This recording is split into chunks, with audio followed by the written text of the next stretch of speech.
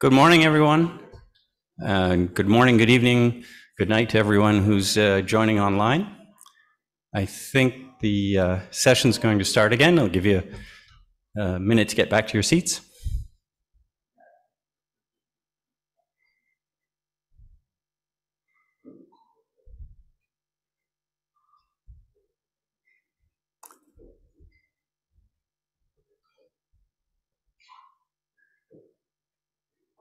So I would like to thank everyone for coming today, and especially to the CRCG for organizing this workshop. I think it's a very important topic, as Anna laid out this morning. So now I'd like to talk to you a little bit about another aspect of control strategies for drug products when it comes to NDSRIs, and that's specifically when the precursor amines are impurities in the API rather than the API itself. First of all, the disclaimer, these are the views of myself and not my employer. So back in November 2021, at the Association for Accessible Medicine's annual technical conference, this was now, 3 years into the nitrosamine saga at this point, starting with the discovery of NDMA and valsartan in 2018, as has been mentioned earlier today. The issuance of the FDA guidance on nitrosamines in human drugs in September 2020.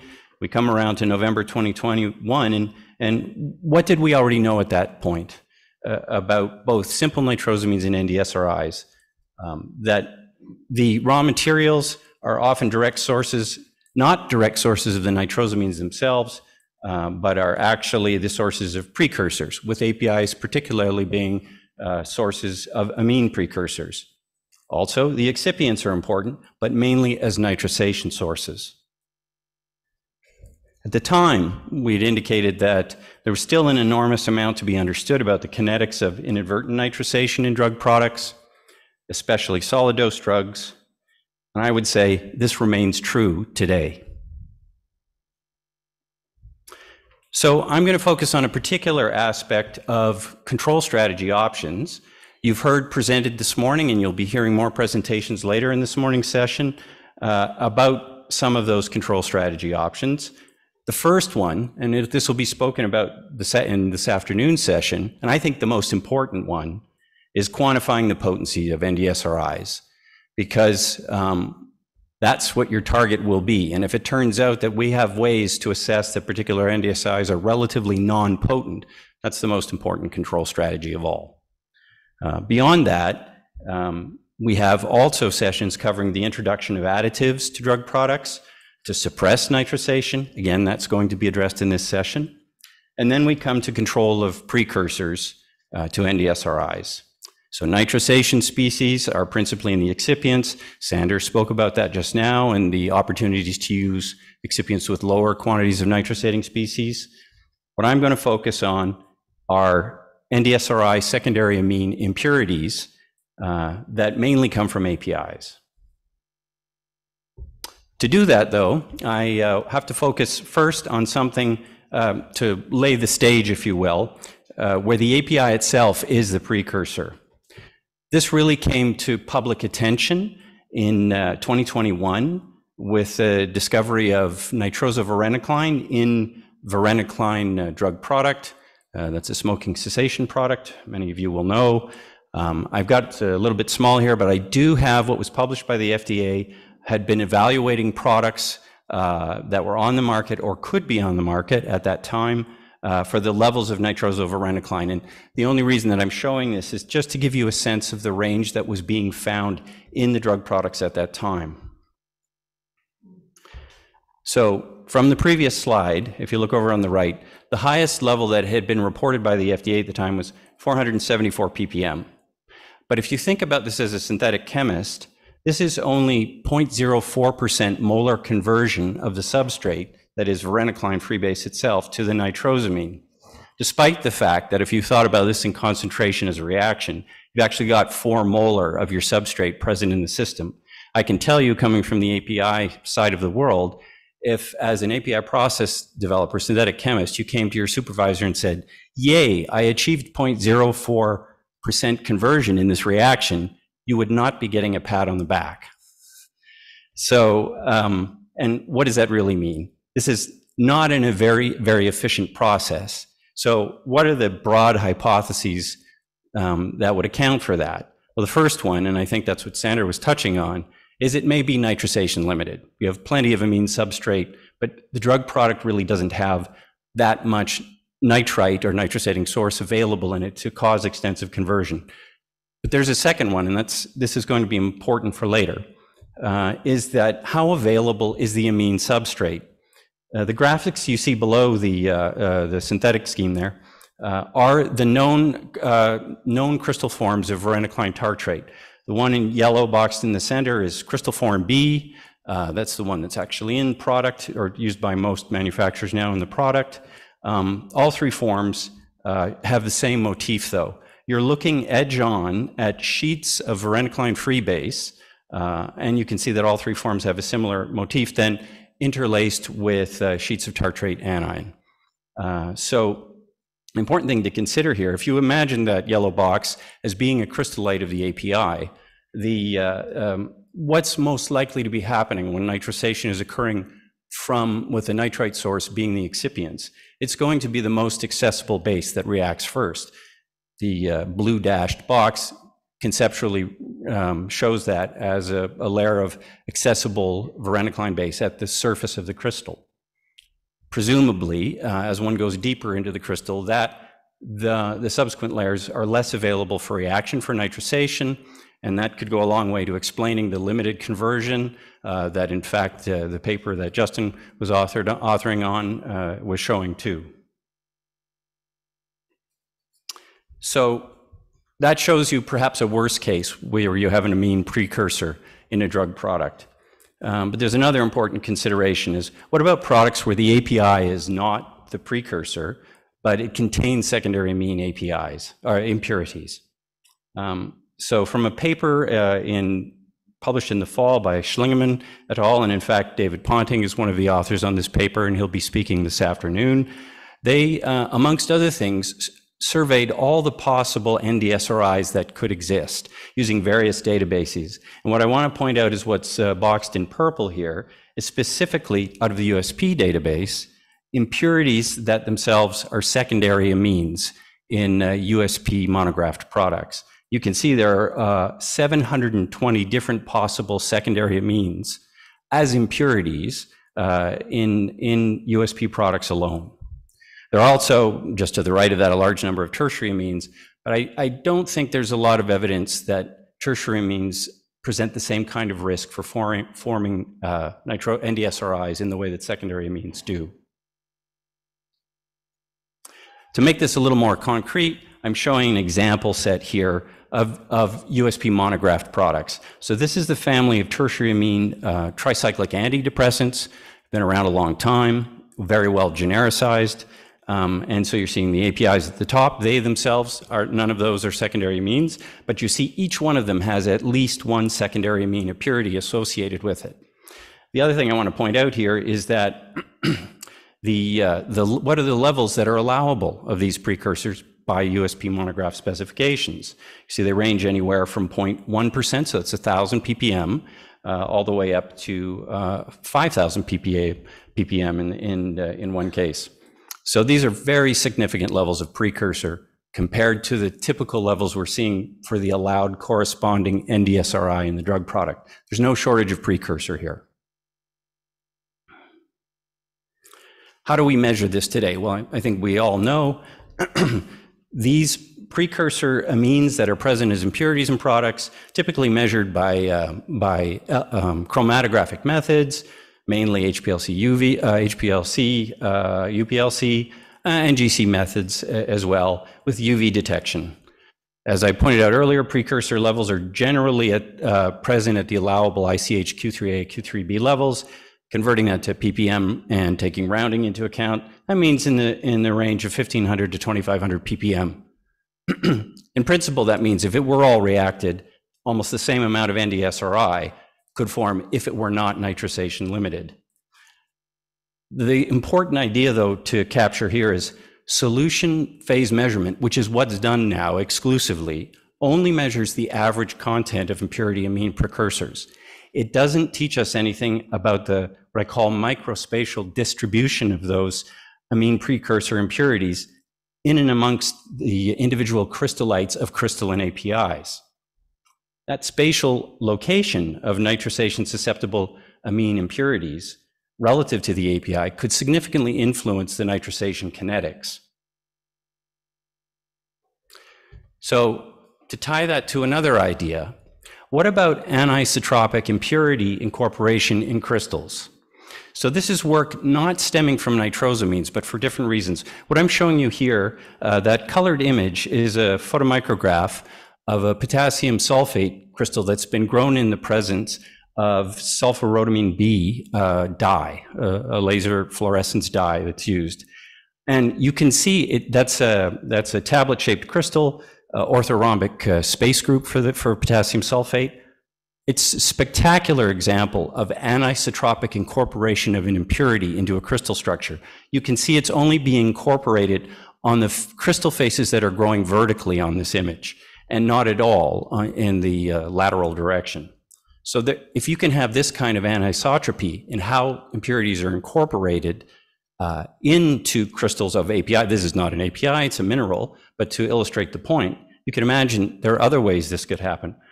What are the other ways in which impurities could be distributed in APIs?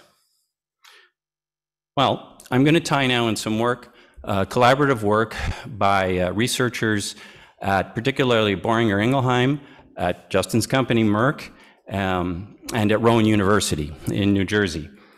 They've done a series of papers over the last 3 years, the most recent one being published just last month, about impurity retention mechanisms, focused on APIs, but this applies to any organic chemical. The reason I'm bringing this up, again, this research was being done from a particular perspective. It was from scientists in the area of API development trying to understand better how to control impurity purge when producing products.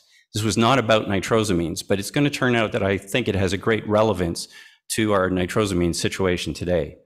So just to give you a really quick overview, I'm terrible about time, so I should actually look at the clock.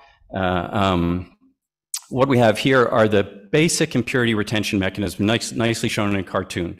Over on the left, we'll call it lattice incorporation. And here, the white squares represent your target solute, so your API. The yellow circles and or hexagons represent an impurity. You can see in those cases, the impurity is embedded within the crystals in various ways. The other big category is external retention, where the impurity is not co-crystallizing inside if we'll call it API lattice, but is external by surface adsorption, entrapment, or separate crystallization.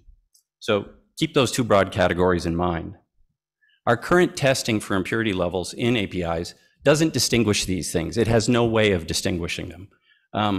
What Nordstrom and co-workers worked out is a very clever way to get some understanding of this distribution. And I don't have time to go into the details. I do have the paper reference here, and then it references predecessor papers on the topic. They've come up with something called the SLIP test, and SLIP stands for Solubility Limited Impurity Purge. Again, it would take too long to go through the math of this, but the nice thing about the technique, which doesn't involve any new exotic instrumentation, you can use HPLC and crystallization studies, you can actually determine the type of impurity incorporation that's happening in a given material by selective dissolution of the material, in this case APIs. And a nice thing in their most recent paper, what they've done is gathered together the statistics on all the systems that have been studied about how related compound impurities are incorporated into, for example, APIs. And with this next slide, I can show you that distribution.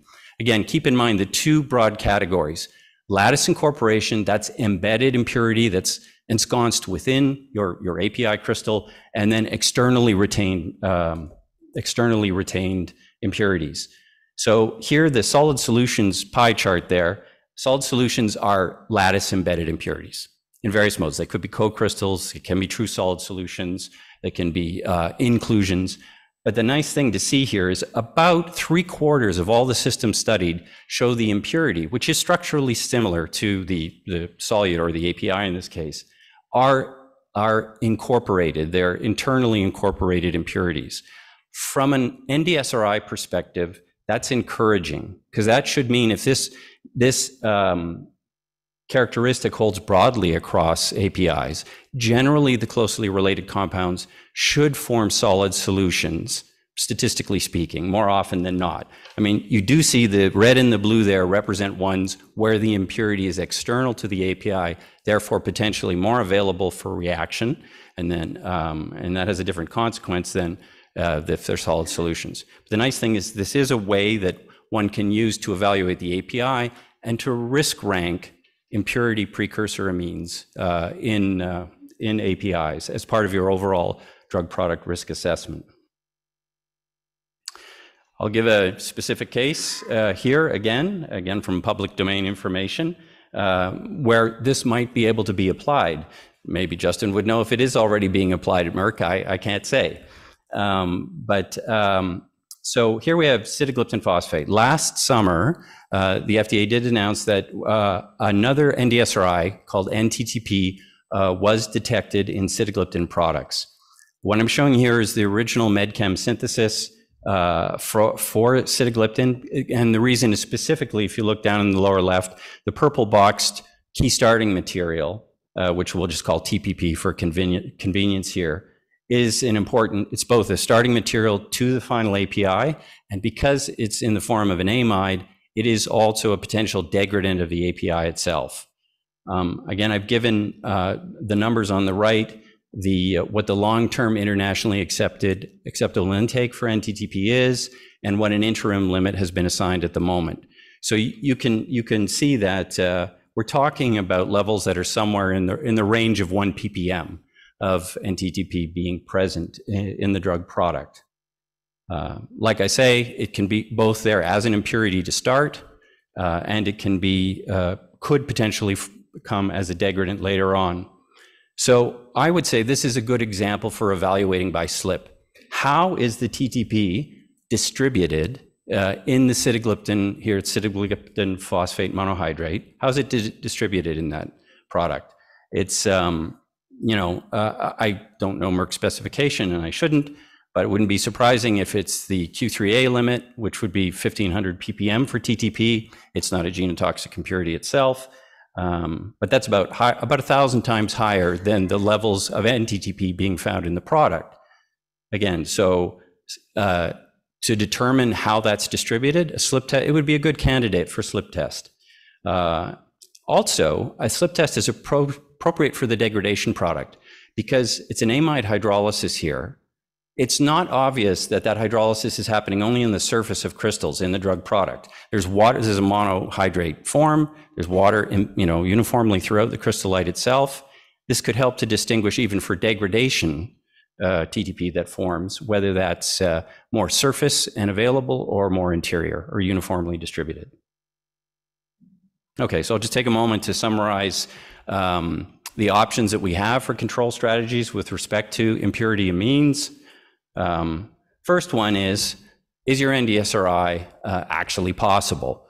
Unfortunately, most of the ones you can conceive of to form do actually form, but a few don't. For example, the calcium channel blocker APIs don't form stable nitrosamines, even though structurally you might think they would. That's the first pass towards a control strategy. If it's not there, you don't have to worry about it. The second is to limit or reduce impurity secondary amine precursors in APIs, where the APIs are not vulnerable themselves to nitrosation. The fact that allowed Q3AB limits are of the order of 1,000 ppm or so, 1,500 ppm. That means the precursors there at 10 to 1,000 times greater than would be necessary to exceed an NDSRI limit, and they're prima facie risks themselves. So what can you do about that? Well, where required, you can engage current API suppliers to evaluate process modifications to reduce amine precursors in their product. This will, in most cases, increase the cost of the API. They're going to have to do more processing or changes. That doesn't come for free. It may provoke supplier pushback. I can tell you in my role, I deal with a lot of API suppliers, and that's generally the experience I have. They don't like hearing about this. It may require, too, and this is another knock-on consequence, if one determines that in one's drug product, much lower levels of amine precursor have to be maintained in the drug product in order to have an NDSRI control strategy that's working. That may require a lot of MS-based LC methods to be now applied to secondary amine impurities that otherwise were just the UV HPLC methods. So those of us who are working heavily in the nitrosamines control space, which is basically everyone in this room, knows how heavily LCMS is being used to deal with these studies. This will add an additional burden if it turns out to be the case. And that's why it's so important to determine if we can de-risk some amine impurities and then not have to go to setting levels down at the 1s to 10s of ppm. Of course, and I know others who have spoken today, and there will be more presentations on this, conduct API binary excipient compatibility studies. I think most companies are doing that already. They are beneficial, they are necessary, but they're time consuming and may not always reflect the kinetics of NDSRI formation in the final drug product. Then the main point of my presentation, we can enhance product nitrosamine risk assessments by using an API slip test as a new tool. I'm not saying there isn't, it's a fair amount of experimentation itself, but at least it's not involving new exotic instrumentation, at the added costs. And it's something that those of us on the drug product side of things can jointly work to influence, and FDA can too, API suppliers to take a more active role in this, because they're the ones who can actually do this kind of work even more easily. Finally, as a bit of a positive note, the studies done by Nordstrom and co-authors so far indicate that most secondary amine impurities are incorporated as internally retained in the API crystal lattice, statistically speaking, so that is encouraging for us. It should somewhat help to limit the number of NDSRIs stemming from this risk factor.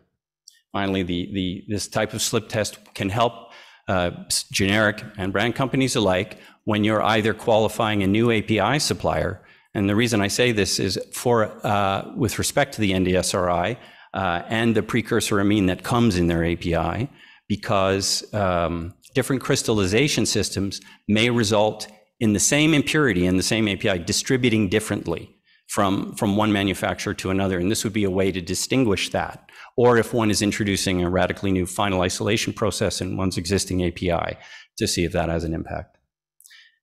And with that, I thank you very much for your attention.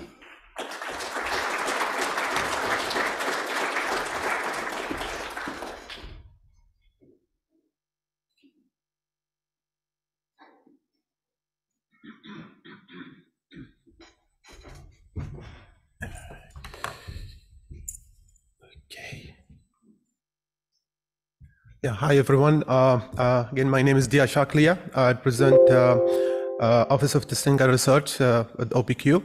So I will be presenting today some of the case study that we worked on at Cedar Laboratories to study the mitigations of the NDSRIs using antioxidants. So if I can.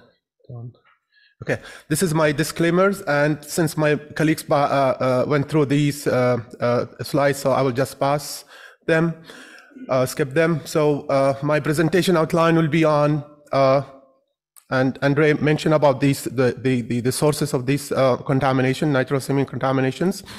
Then I'll talk about the mitigation strategies that we looked at in the lab for the past 2022. And talking about the case study, since the drug is not yet, the research work was not yet published, so I will just call it drug A. And this is a secondary amine that is susceptible for the NDSRI formation. And finally, my conclusion. As my colleagues mentioned here, you need a favorable conditions for these amines to form. And we looked at actually the different conditions we mentioned, my colleagues mentioned before about the pH sensitivity on nitrosamine formations. Also, as Andre mentioned about these sources of these nitrosamine, where can this nitrosamines present, so or it comes from. We looked at very deeply here in the excipients, especially the contamination of the nitrite and some of the excipient that was used for the manufacturing of this drug. So based on the information gathered internally, externally, we looked at some of these strategies, starting with using antioxidant. Selective antioxidant based on the informations. We used 3 different antioxidants at 3 different concentration levels. We also looked at the varying the pH of the formulation of the drug product, if that's going to affect the formation of the NDSRI. So the first strategy, we looked at the antioxidant. What are the different antioxidants that can be used at what concentrations, what levels in the drug product? So we came up with the 3 antioxidants: ascorbic acid, caffeic acid, and ferulic acid at 3 different concentrations. We decided to use 0.1%, 0.5%, and 1% of the antioxidants.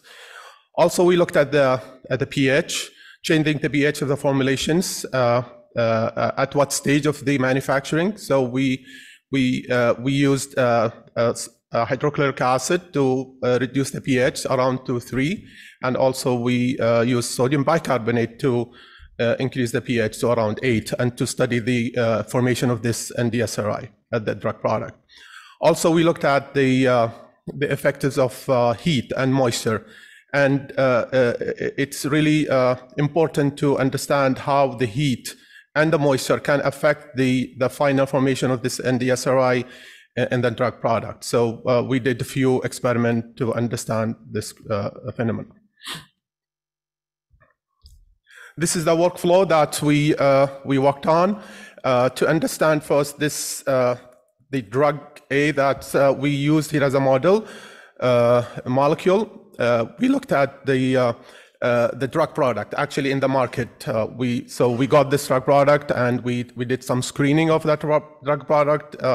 We looked at the excipients that's used in that drug product and the effect of each excipient on the formation of the NDSRI. With that information, we went ahead and formulate 26 different formulations, including all these antioxidants at different levels, and also we varied the pH on some of this formulation. Please note that each formulation that we formulated here with the different antioxidant, we included also a control product. So make sure that to see the only effect of this antioxidant, not something else. After having the final formulation, we did a normal characterization of the tablets, including all the moisture content, all the hardness, and other parameters.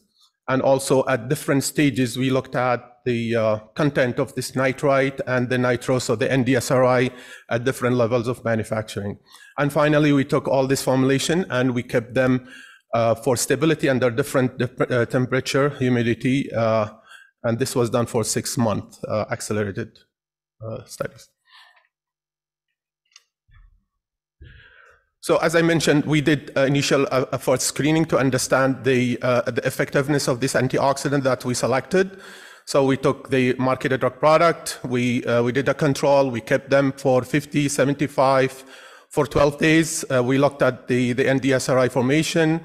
Some of these tablets also we crushed them, we spiked them with the nitrite to simulate or to enhance the NDSRI formation, and then in the other batch we spiked this antioxidant at 1% and to see the effectiveness of this antioxidant on the mitigation of the NDSRI. As I mentioned previously, also we looked at the all these excipients that's part of this formulation by itself and in combination with the API binary mixture, as my previous speaker mentioned. And we looked at the NDSRI formation. This was kept for 1 month, and we studied at room temperature as well as the this high temperature and humidity. So based on this information, screening study information, we went ahead and established our in-house formulations, looking at different stages of manufacturing, starting with the mixing the API with the excipients, the granulation step, and also when we added the final extra granular to make the tablets. At different stages, we looked at all this pH. We measured the pH. We measured the NDSRI. We measured the nitrite. We looked at different parameters just to understand changing these parameters or changing the addition of these antioxidant, what it affects at the final product. As you see here, we formulated 26 formulation, different concentration of antioxidants, and also we changed the pH. We use the pH modifier to ensure that the final tablet has that pH that we are looking for. After having these formulations, we kept them for stability under different 2 conditions, 4075 and 2560, for 6 months. Just to make sure that we understood the process of manufacturing, and each step of the manufacturing, it affects the NDSRI formation or mitigation. So running number of these formulations, understood we reached out to that antioxidant, the best time or the best way of using antioxidant efficiently is to mix with the API at the first stage before introducing other parameters. So we did that, and also among of the other parameters that we analyzed how you mix this antioxidant with the API. So we did number of formulations to understand is the mixing of antioxidant it will affect the final formation of the NDSRIs. And then we did the other important step is the granulation step. Introducing a moisture during granulation step, it did affect the NDSRI formations, and also it affects also the performance of the antioxidant when it is added at that stage.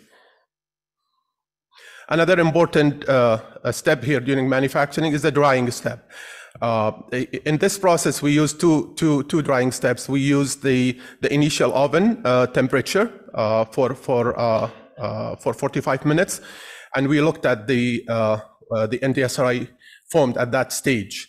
And then we did further drying using the fluid bed dryer at this condition at 60 degrees. And we also looked at if there is an increase of NDSRI after using these 2 different drying steps. And finally, having these granules, adding the extra granular portion and final compression. Also, we looked at the formation of this NDSRI. So we monitor the formation of NDSRI throughout the manufacturing process.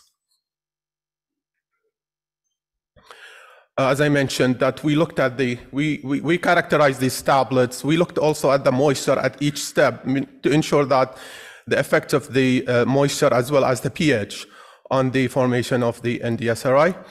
And just to present some of the data that we gathered during the screening studies of this drug product, as you see here, the bar graph, the bar graph here, the blue bar graph is at day 0 of the drug product itself without adding anything. And when we took this drug product and exposed it to high temperature and humidity, we see, if you see the first paragraph here, you see the increase, the orange line here, or the orange paragraph, you see increase of the NDSRI in many folds. when you expose it to high temperature and humidity. Adding the ascorbic acid, caffeic acid, and ferrolic acid, you see here the ascorbic acid, the second line, you see how it mitigates most of these NDSRI formation.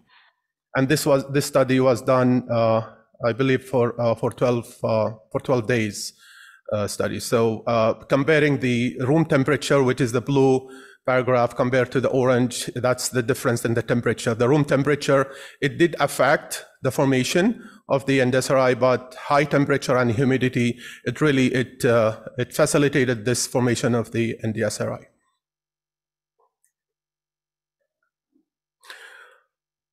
Important aspect here also, we created the binary mixtures between the API and the individual excipients to understand which excipient that facilitated the formation of NDSRI. Also, we looked at the room temperature and the 50-75 conditions.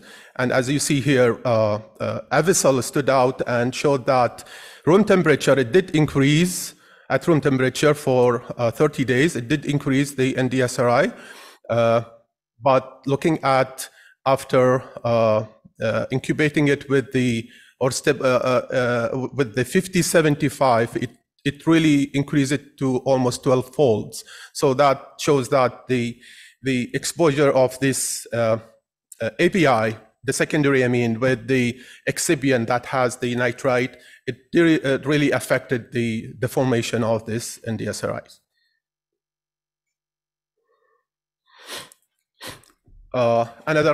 This is an important parameter that we wanted to monitor, especially adding these antioxidant. Antioxidant, they are acids, so we want to make sure that what is the final pH of the formulation compared to if you see the last ones, adding this hydrochloric acid to reduce the pH, and also sodium bicarbonate to maintain the alkaline pH. So just we wanted to monitor the pH throughout the different formulation when we added the different concentration of this antioxidant. This is just a summary of one of the data that we collected at 2560 for 6 months. As you see here, the first blue line, the control, this is just the formulation itself without adding anything. It's the tablet, keeping it for 6 months and studying the formation of NDSRI. You see how the NDSRI increases with time at that temperature, at that conditions. And then looking at the different lines here, you see the incorporating the antioxidants affected or helped in mitigating the NDSRI formation. If you see the yellow line at the bottom, this is 1% of ascorbic acid. It's almost mitigated the formation of the NDSRI through all the 6-month stability studies. And if you see the first line, which is the pH, the alkaline pH using sodium bicarbonate, we saw almost 92% inhibition of this NDSRI formation. Presenting the data, the same data in terms of percent inhibition efficiency of this antioxidant, the first 3 paragraphs, so it represents the percent inhibition efficiency of the ascorbic acid at different concentration, 0.1, 0.5, and 1%. Also comparing the 2 different conditions at 40-75 and 25-60. And you see here is at 1%, 92% of the NDSRI was inhibited using this ascorbic acid, compared to the 81% at 25-60. So higher temperature and humidity helped, and also in mitigating the NDSRI when you use this antioxidant. And then looking at the different antioxidant, ferrolic acid, caffeic acid, you see the difference in between the temperature, stability temperature, how the 40-75 facilitated the antioxidant, especially these antioxidant they have a solubility differences. So I believe with higher temperature and humidity, it helped the antioxidant to prevent the formation of this NDSRI. And then the last paragraph here, we showed here the effect of the sodium bicarbonate to mitigate the NDSRI. So just to summarize my talk about the antioxidant. So the study that we did, particularly to this API, we found out that ascorbic acid was the highest in mitigating the NDSRI in the final formulation at 6-month stability. We understood this antioxidants, it can be used in a separate way, in a different way with the API. It depends on the drug substance, manufacturing, and formulations. And also from this study, we understood that you need to titrate the concentration of this antioxidant to have the better mitigation of the NDSRI. And also the pH. We confirmed that pH is really one of the factors that affects the formation of NDSRI. So maintaining the neutral pH or slightly alkaline, it can help in mitigating the formation of NDSRIs. And finally, the heat and moisture. Heat and moisture, we saw that the difference when we increase the temperature stability for 6 months, we see the difference in the mitigation using this different antioxidants. So definitely, my understanding, continuous manufacturing using direct compression, it's one of the way to reduce this nitrosamine formation.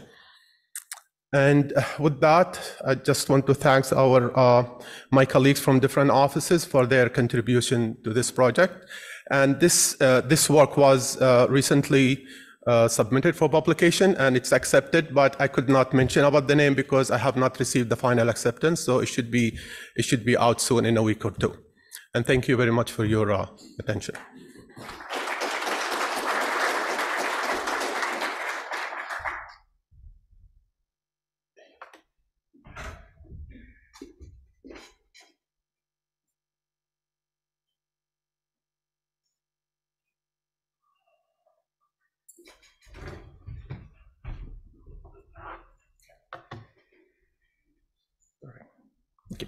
Thank you very much. So hello to everyone, both here and virtually. My name is Marko Trampuž. I come from early development department in Sandoz in Slovenia. And I'm very pleased to be able to present you our work that's been done a bit more than a year ago. So on finding effective nitrite scavengers and then using them as inhibitors of nitrosamine formation. So in drug products, both in solution and in solid state, so on different model amines. So this is how our research was kind of organized, and this is also how I will present you the study today. So we first performed a thorough literature investigation on already known nitrite scavengers. We then shortlisted some compounds for experimental screening of their nitrite scavenging activity. And then we decided to evaluate the best performing compounds also, so how well they inhibit nitrosamine formation in solution and also in model tablets. Now, nitrosamine formation doesn't really need no specific introduction. So as Andre nicely pointed out, so for pharmaceutical products, the most relevant nitrization conditions are so presence of a secondary amine, presence of nitrite, and acidic medium. Nitrites are kind of seen as the main culprit, I should say, and of course they're widespread in water, in API. Now we all know their widespread presence in excipients. Also different nitrogen oxides can be present in air. So the idea to mitigate nitrosamine formation via nitrite scavenging, it's not really new. In fact, it has been known in food industry for decades.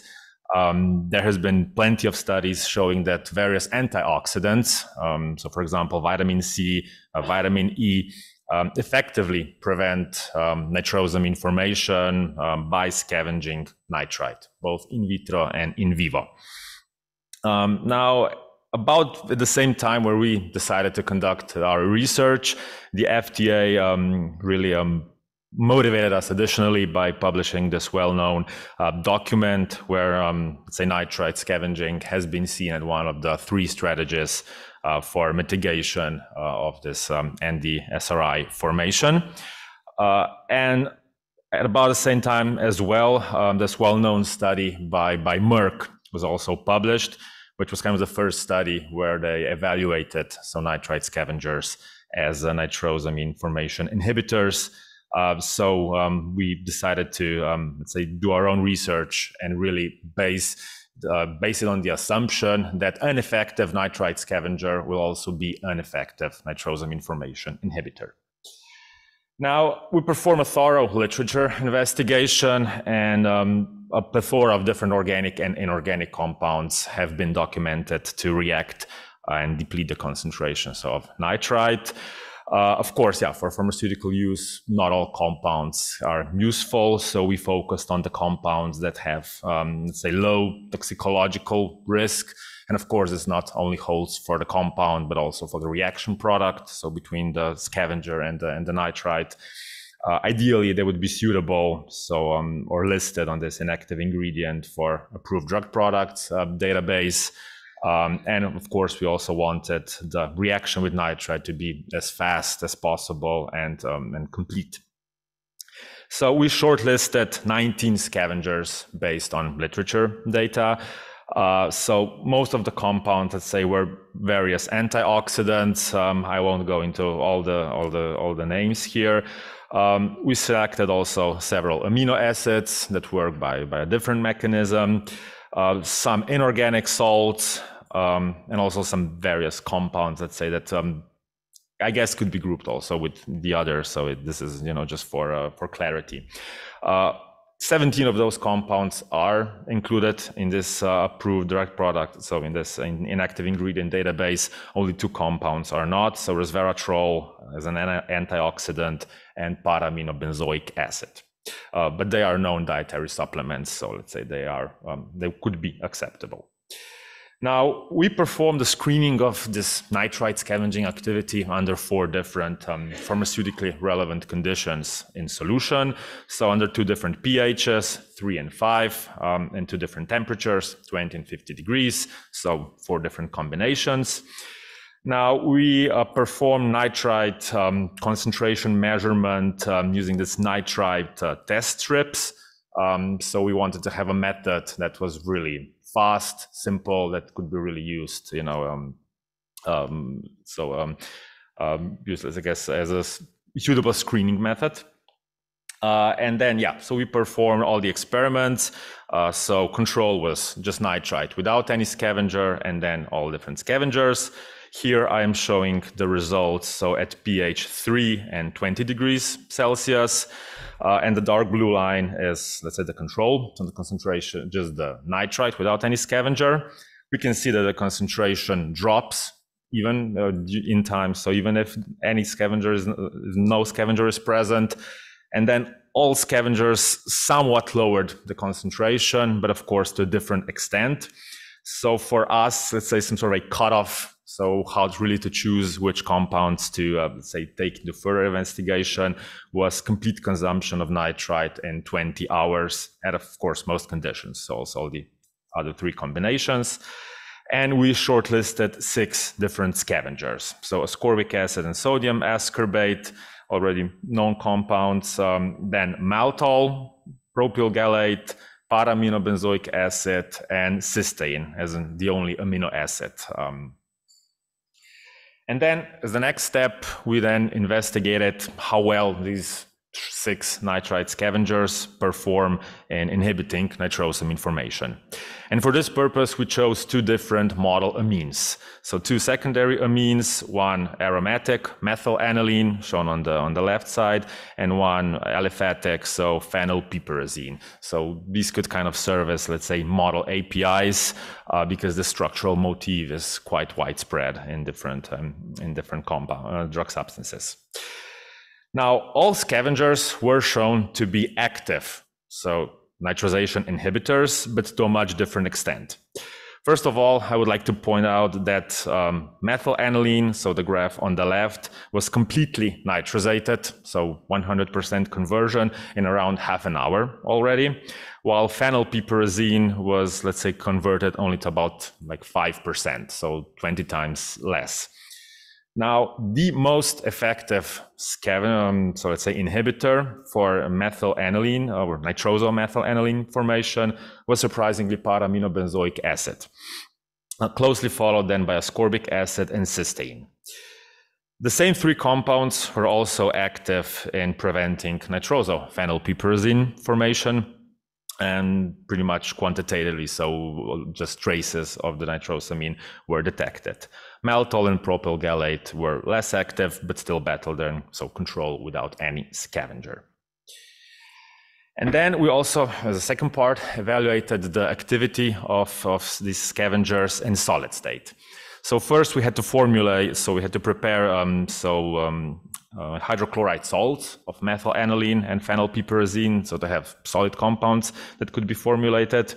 And then we formulated them together, so with microcrystalline cellulose, povidone, and magnesium stearate into tablets, around 100 milligrams weight. 10% of that amount was API, and we added so around 1/10. So ratio between the API and the scavenger was around 10:1. So we manufacture those using wet granulation, and then we first measured the concentration of nitrosamines, so just after manufacturing, and then we exposed the tablets also to stress conditions, so 28 days of 50 degrees Celsius and 75% relative humidity, and then we measured the concentration of nitrosamines afterwards as well. Now, if we first look at the results for the methylaniline, or the nitrosomethylaniline, if you will, we were quite surprised that a large amount of nitrosomethylaniline was formed in all different samples, so already during tableting, so before any stress testing. So the left graph actually shows the tablets without any spiking, and the graph on the right actually shows the results where microcrystalline cellulose was spiked with some additional sodium nitrite, so 2 ppm. And as you can see, so none of the scavengers really made any significant improvement, so especially where no nitrite was spiked. In fact, in samples where nitrite was spiked, there was actually some increase in nitrosamine formation. What was most interesting was that after stress testing, no nitrosamine could be detected. So it was below limit of detection in all the samples, which was in a way quite surprising. But since it is an aromatic nitrosamine, some sort of degradation or instability has already been known in the literature for such compounds. Now, when it comes to phenylpiperazine, or nitrosophenylpiperazine, if you will, not much was formed during manufacturing. However, there was quite significant formation during stress test. Here, luckily, or let's say we were very satisfied that some scavengers actually showed some inhibition. Again, the same ones that were also active in solution, so ascorbic acid, para-aminobenzoic acid, and L-cysteine. But surprisingly, sodium ascorbate, so just the sodium salt of ascorbic acid, highly promoted nitrosophenylpiperazine formation. This has not yet been known in the literature for this particular compound, but it has been known that scavengers can, of course, also promote nitrosamine formation under certain conditions. Now, to conclude, I would not really repeat, let's say, the main let's say, results. Definitely, we have observed that all evaluated nitrite scavengers did lower the formation of nitrosamines in solution, some also in the solid state.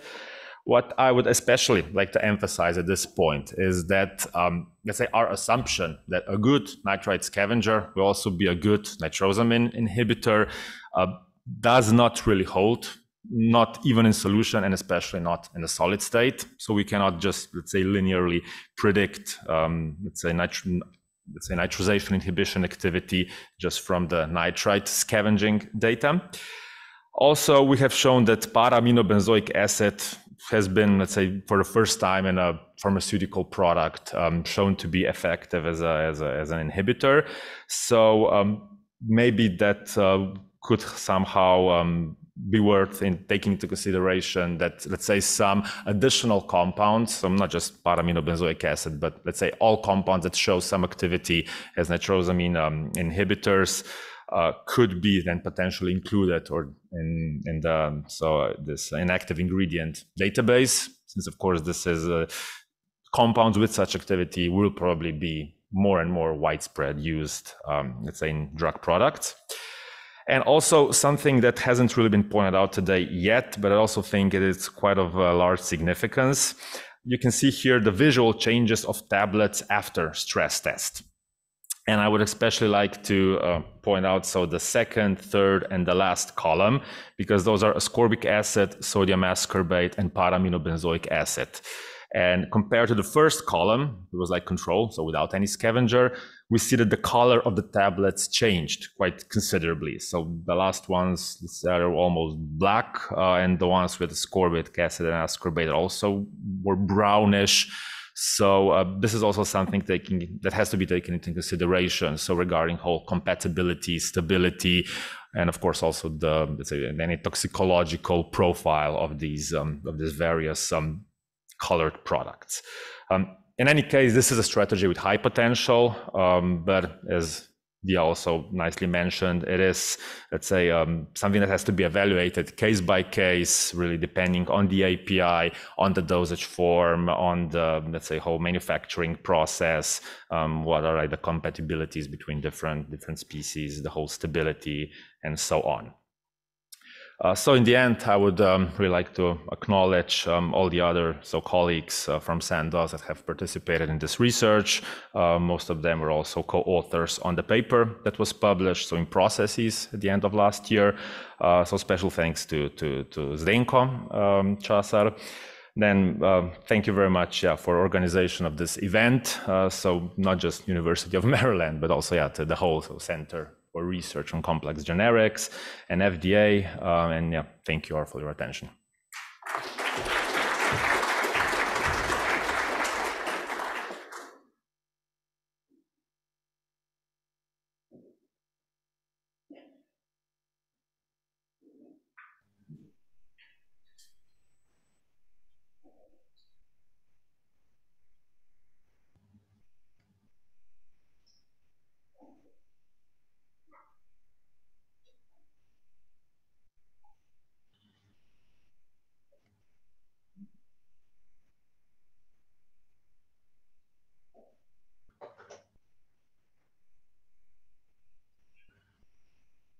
Hello.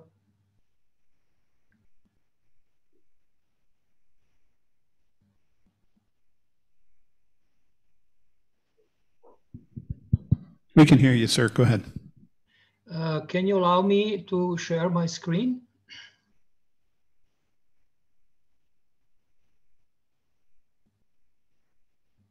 Okay.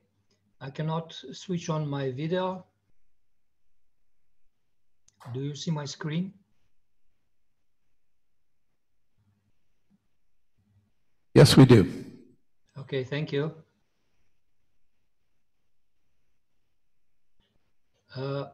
So sorry, I tried to switch on the camera, but it was not allowed. Anyway, my name is Grahek. I'm coming from Sandoz, also from Slovenia as the presenter. And I will talk about the nitrite in excipients. And the overall talk will be about the analytical technique, the nitrite in excipients, the effect of NOx, nitrogen oxides, which are in the air, and the contribution of this to the nitrite in excipients. And also I will show a case study, what is the effect of the nitrogen oxide during the tablet production. So just the first short overview of the analytical techniques. We can say that we have a direct method, which can be ion chromatography with that direct detection, conductometry or mass spectrometry, or the other one with derivatization, where we can have UV spectrometry, HPLC separation, capillary electrophoresis separation, and detection with UV fluorescence and mass spectrometry. So what are actually the requirements? We have heard a lot about nitrite in our products, and we know that they are quite harmful, and we need to go quite low. So we need to have a robust method. We need to have a fast method. The method should be quite sensitive, so we can go down to 10 to 50 ppb. The recovery should be good, so the method should be validated. And of course, we need the analytical tool not to be too expensive. Regarding the detection limits, the conductometry, it's not really the most sensitive. The UV after derivatization is a bit more, fluorescence is quite good, and mass spectrometry actually is again the most sensitive. I'm just running through this analytical technique because then maybe there will be some other more, let's say, interesting topic. This is an ion chromatography where we can see the nitrate ion, and this is 1 nanogram per mil of nitrate, and we see also the chlorine ion. Why I'm showing this, when you have a lot of chlorine in your sample, the chlorine can actually overlap the nitrate, and this is actually the problem of this technique. Let's say about the 2 derivatization technique which are mostly used. There are many others also, but let's focus on these 2, which are actually very often mentioned in the literature. The first one is using diaminonaphthalene, which actually reacts at the pH between 1 and 2 with nitrate. And then you can produce naphtholtriazole, which is fluorescence, and you can very sensitively detect it. The other derivatization reaction is grease reagent, a very old known way to react with nitrate. Again, the reaction goes on at low pH, and it can have, the product is also azo dye, which has an UV absorption at 495 or even invisible at 540 nanometers. Here are just 2 chromatograms where we analyzed 10 to the minus 5th milligram per milliliter of nitrate. The upstairs, you see the NAT is actually the peak for nitrate, the DAN is the reagent, and below is the grease reaction. And you can easily see that we can go easily lower here down to 10 to the minus 7th quite nicely. But what is interesting, here in the top chromatogram, you see the analysis of a blank.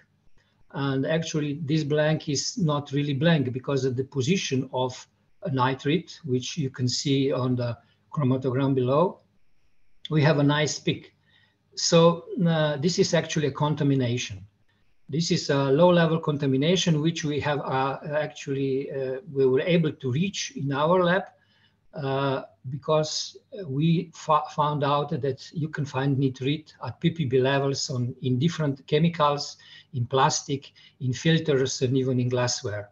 So our experience here is that it's not so important to have a most sensitive analytical technique, because actually the background or the contamination of the system with nitrate will actually drive your sensitivity. So after using this nice technique, let's talk about the levels of nitrite in different excipients. So here are the two classes, not all, but let's say just to have a taste of it. You can see here on the left side sugars and silica gel, which are from the family of low-level nitrite by itself. These are not excipients which were, let's say, produced in means of having low nitrite. These are normal excipients where we see nitrite from 28 up to 100 ppb, so quite low level.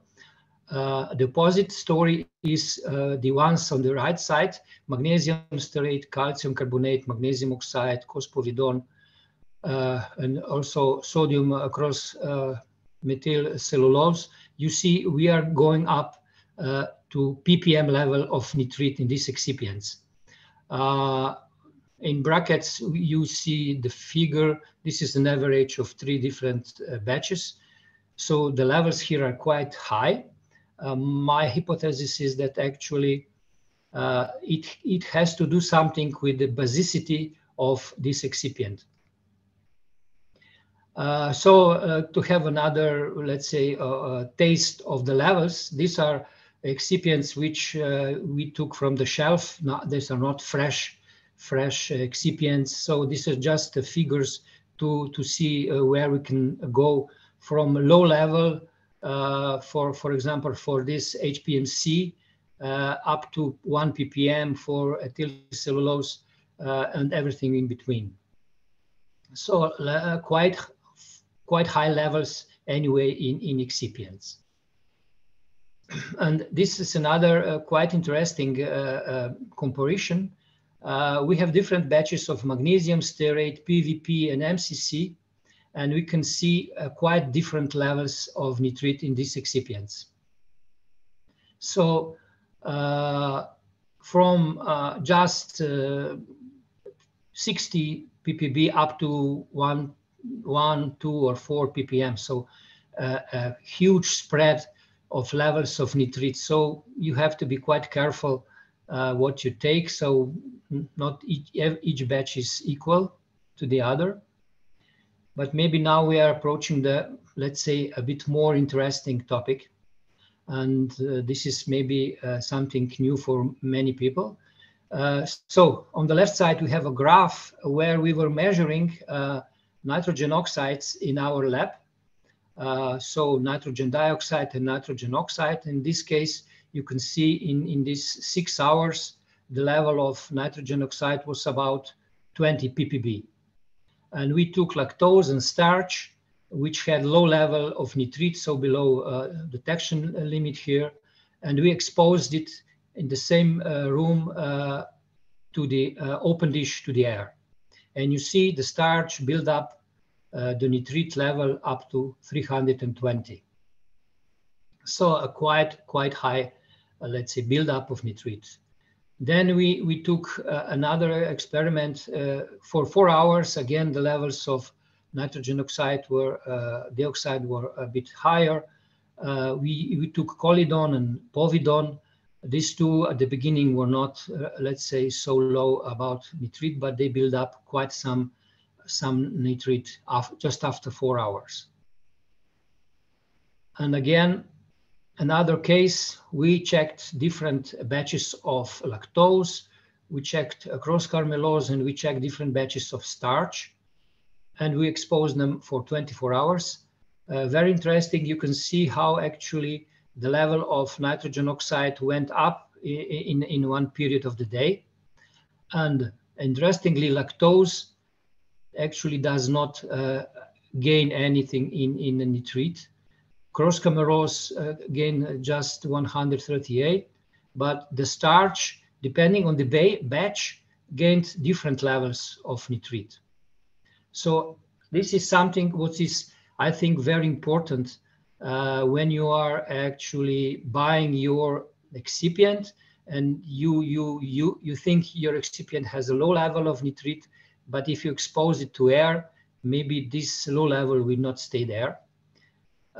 So for this reason, I'm showing here an example of metformin tablet. This is a high dose tablet, just 5% of the excipient in the tablet. The metformin is a hydrochloride salt. So we have this typical steps: wet granulation, mixing with magnesium stearate, tableting, and then at the end coating the tablet.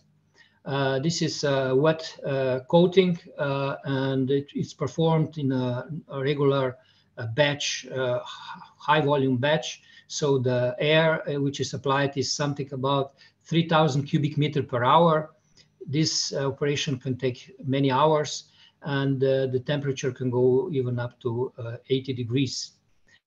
And what we have done, so we measured the contribution of the API and the excipients, and we summed them, and it's something about 100 ppb of nitrite can be at the beginning. And this is actually what we found in the uncoated tablet. But then you can see after the coating of the tablet, so after blowing huge quantities of air over the tablet, we see a dramatic rise of nitrate into the tablet. And these are different batches. There are these batches are all industrial scale, and in all cases, nearly 10 times rise of the nitrate in the product. And anyway, these levels of nitrate in the product, it's actually can contribute to the formation of nitrosamines. So at the end, let's recapitulate.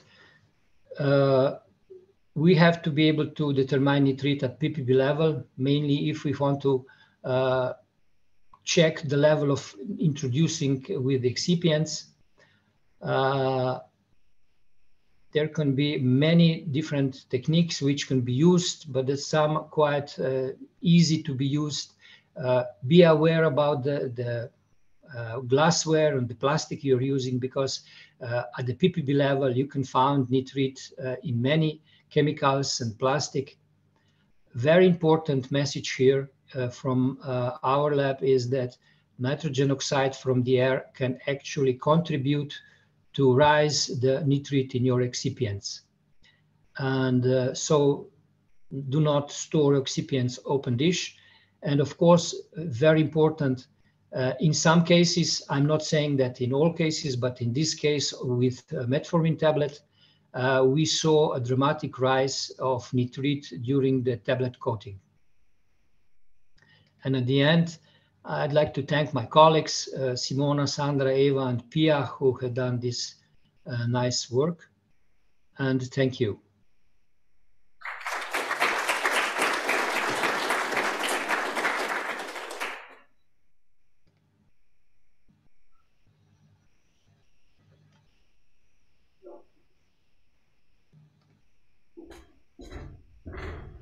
So I guess we're going to have our panel discussion. So I would like to invite all the speaker and then panelists to the front. Okay, sure.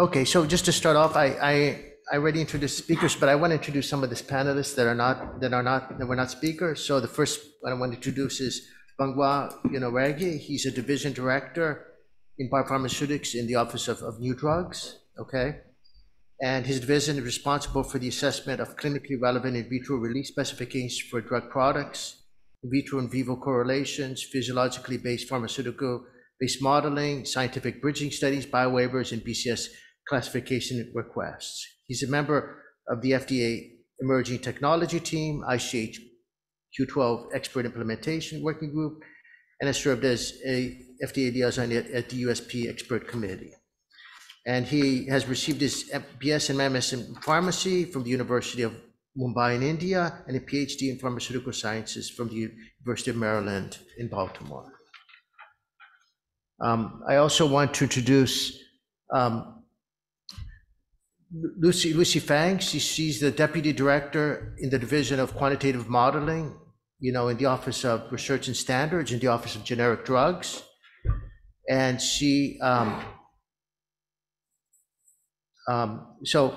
since her joining OGD in 2004, she has held several responsibilities, including team lead in quantitative clinical pharmacology team, associate director and deputy director within the modeling team. She has established herself as an XDA expert in the use of quantitative clinical pharmacology approaches in the review and regulation of generic drugs.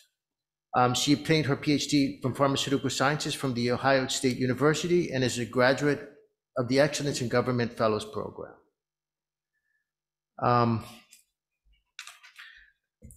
And also I would like to introduce, we have some panelists online. We have Mrunal Jaywant, and she's from USP. She's the Vice President of R&D, USP India.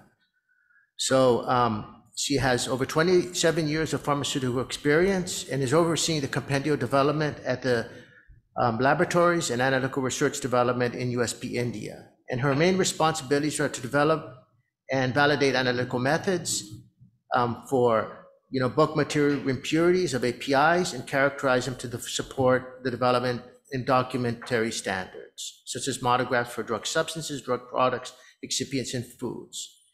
And she's leading the nitrosamine work streams globally within USP, which is responsible for formulating the focused nitrosamine strategy for USP.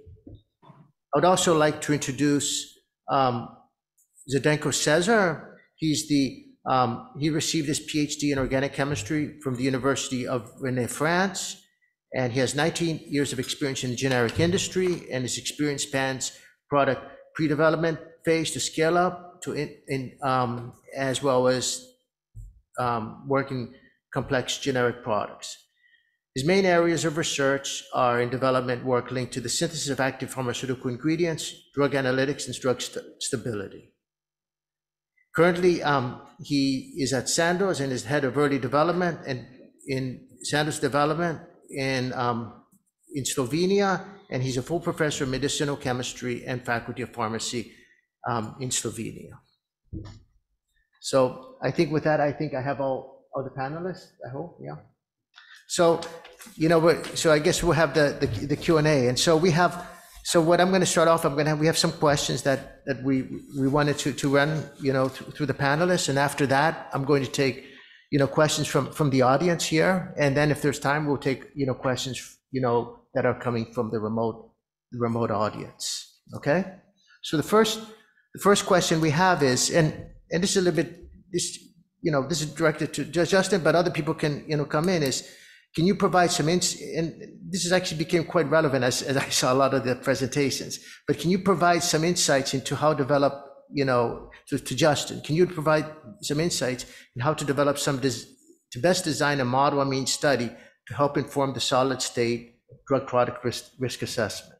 Can you provide some insights into that? Yeah, sure. No, I certainly just tried to touch the surface of that in my talk, but, and I tried to outline during the talk that, first, really you're only doing it to inform your risk assessments on your drug product. So the first thing you got to really do is, in my opinion, you study what those drug product constraints are, the formulation components. We heard some really interesting insight about how like a nitrite impurity can vary significantly between types of excipients as well as lot to lot or supplier to supplier. So looking at that, what kind of variation do you expect? That might frame the types of nitrite conditions you want to study in a model amine study, for example.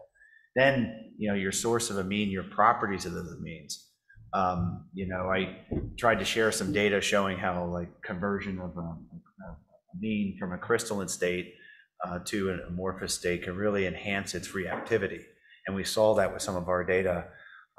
And also, in Martin's talk, right, about how the impurities and where it's captured in the structure of that amine can be relevant. And I think that also probably alludes to what we saw with some of the amorphization of the amine. So in essence, when you're looking at a drug product, what types of these factors could be present? Oh, sure. Is that better? Oh yeah, perfect. I can hear myself. And then, whether the physical form is relevant, whether the what kind of nitrite concentration is relevant, then, trying to find an amine that's going to have properties that are relevant to that drug product. And also, I might have alluded to, given the paucity of data, and I would argue that still exists, right, until the scientific literature becomes a lot more populated, we tried to pick conditions that were conservative. Right. So when we study this model system, because at the end of the day, you're trying to use data from a model system to inform a real drug product. If you have a conservative basis and constraints in your system, that way the data, if you're seeing a very limited formation of nitrosamines, you feel confident in leveraging that information to apply to an actual drug product risk assessment. And then certainly, I think we saw some great examples today. When you're carrying out your studies, you need to be very careful in your analytical techniques in the lab, right? Filter contamination was mentioned in the last talk. That got us, right? In the early days of characterizing our excipients, we saw very high levels of nitrite, which were blowing our minds. How could this much be here? Well, we found out in the lab we were contaminating it with filters, and we switched to centrifugation, right? These type of careful techniques, when you're framing out the study design, are very important. And then the process, right?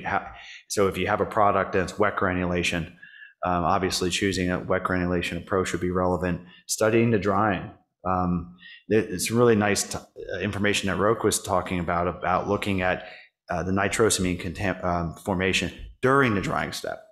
Can inform not only maybe how the extent could be relevant to your process control strategy, but also could allude to the mechanism.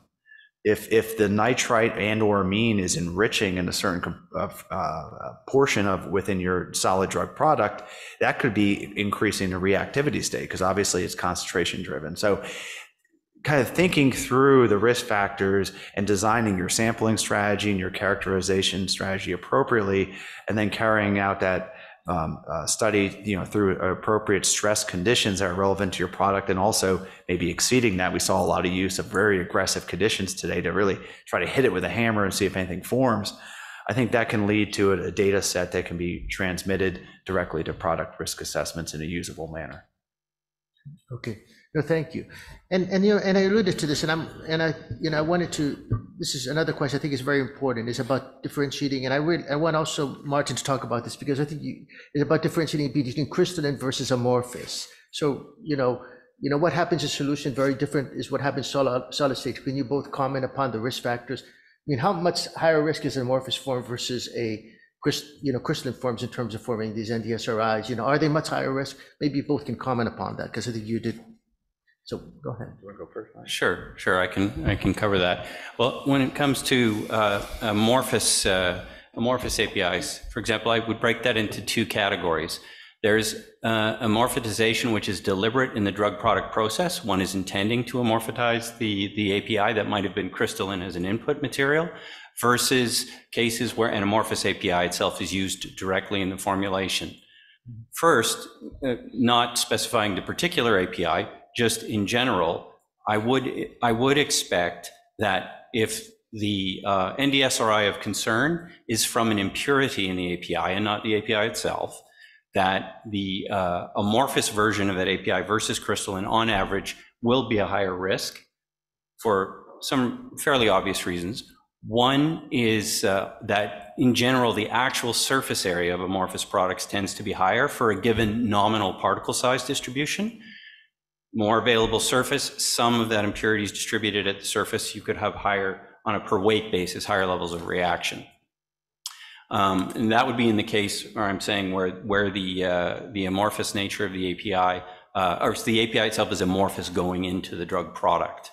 That could be, that you could only imagine could be further exacerbated if you're amorphizing previously crystalline API in the drug product itself, drug product process itself. You're distributing probably to what are effectively smaller particle sizes, thinner layers, if you will, zones of the amorphous API distributed throughout the drug product. Again, I think that's going to increase reactivity of vulnerable amines that are in the API. I don't know, Justin, if you have more to add. No, I think you summarized it pretty well. I would just try to add to the processing element. So in the study, I showed that the example of the direct compression blend where it was crystalline after processing, but it was actually only after stressing it to elevate humidities that we saw that it lost its crystallinity and presumably was fairly amorphous, and that led to higher formation. So exactly what's happening in the solid matrix that led to that, we never investigated that level of detail. But the other thing that's in the paper is we used the same amine in wet granulation formulation and saw that the crystallinity was also obliterated during manufacturing. And we saw significantly higher levels of formation across all of our stability conditions in that case, indicative that whatever that loss of physical form stability of that neat material during processing seems to have led to higher formation. Upon further digging into that problem a little further, we found that this amine that we chose had quite a high solubility. And in fact, the solubility was about threefold higher than if you look at your wet granulator and put it as a control volume and calculate for the amount of water going in versus the amount of API and assume that all of it would dissolve. So you look at that as a concentration of API in the water that's in the granulator. That was 1/3 of the solubility. So now you start to think, well, we didn't measure it, but effectively we could have dissolved that amine quite effectively during the processing and then just distributed it at a very high state of micro mixing throughout our tablet formulation, giving very, very good contact with the nitrite that was in the excipients, leading to the pretty high levels we thought we saw in that work. Given some of the amine properties like the higher pKa that was present, we wouldn't have expected maybe to see so much, but that high level of potential mixedness in that tablet could have led to more reactivity. So that's something to consider too if you have an amorphous situation. Okay, thank you very much. And so I'm going to switch from API because, I think we talked about some of the API factors, but I want to go now switch a little bit to the excipient factors. And I think there were some really, good talks on this. And I'm going to direct questions this to, Dr. Sander van Gessel and also to some extent Grahek, because he also provided a very nice presentation, some of these excipient questions. But other people can, feel free to pitch in. But one thing that it's related also to this, related a little bit to the amorphous thing we're talking about, but are all nitrites present in excipients equally available to react? So you could have nitrites, but are they all, equally available? I think that's a very important thing to discuss. Yeah, good question, and I think it relates very well also to what Martin was showing, that there is that potential that you have nitrites. When we're measuring nitrites, we're also measuring them in solution, right? So you're capturing the entire amount. And in the talk that I was showing, we're also taking that worst case situation in which we are taking the full amount of nitrites that we are measuring as being accessible for nitrization.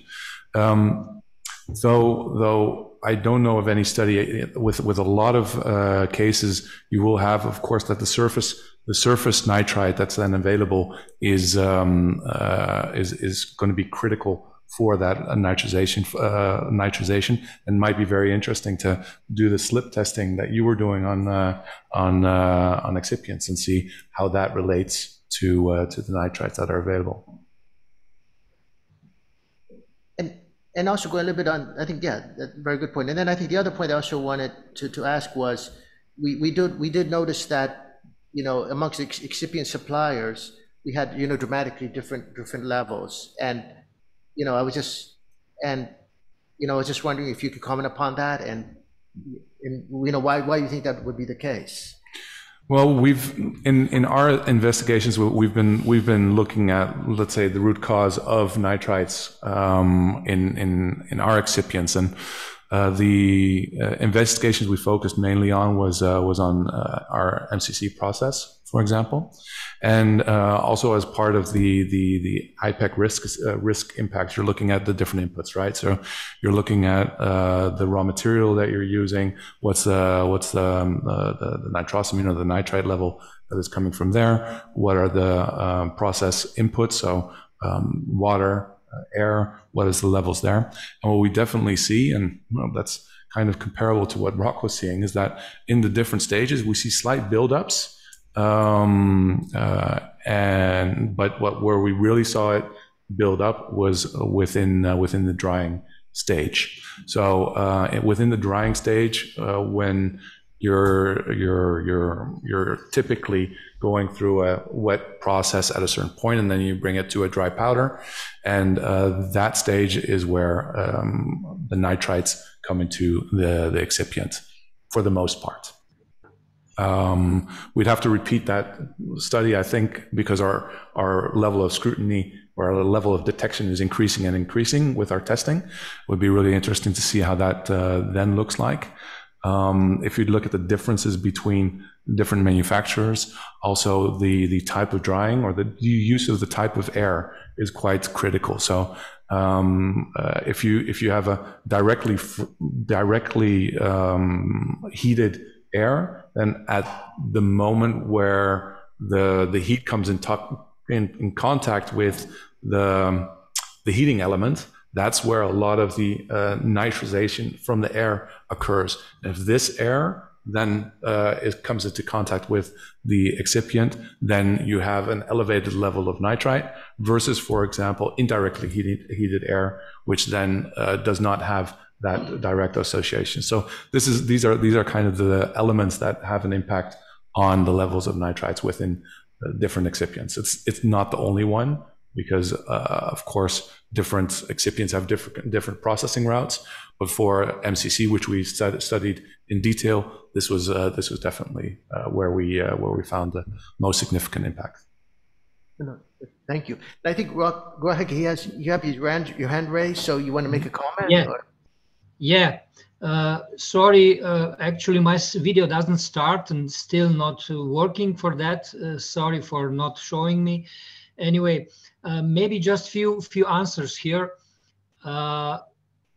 When we were talking where the nitrate sits, so we know that we take some nitrate into our product with the API. So this is actually on the right position when we are talking about the vulnerable amine.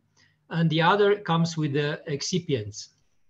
And what we have done in one case, we were measuring the rise of nitrosamine and the drop of nitrite. And we saw that actually the drop of nitrite goes down even lower than the sum of the nitrite in the complete tablet. So it looks like that in this case, I'm not telling that this is the case for each example, but in this case, it doesn't really matter from where the nitrate comes. It looks like the nitrate is moving around and come into the contact with the secondary amine and react. So I think that actually the nitric acid is actually moving around the system. So this is something what is one hypothesis. Even though there are some, let's say, sites where it can be built up as a salt, as I showed before, with those excipients which are kind of more basic.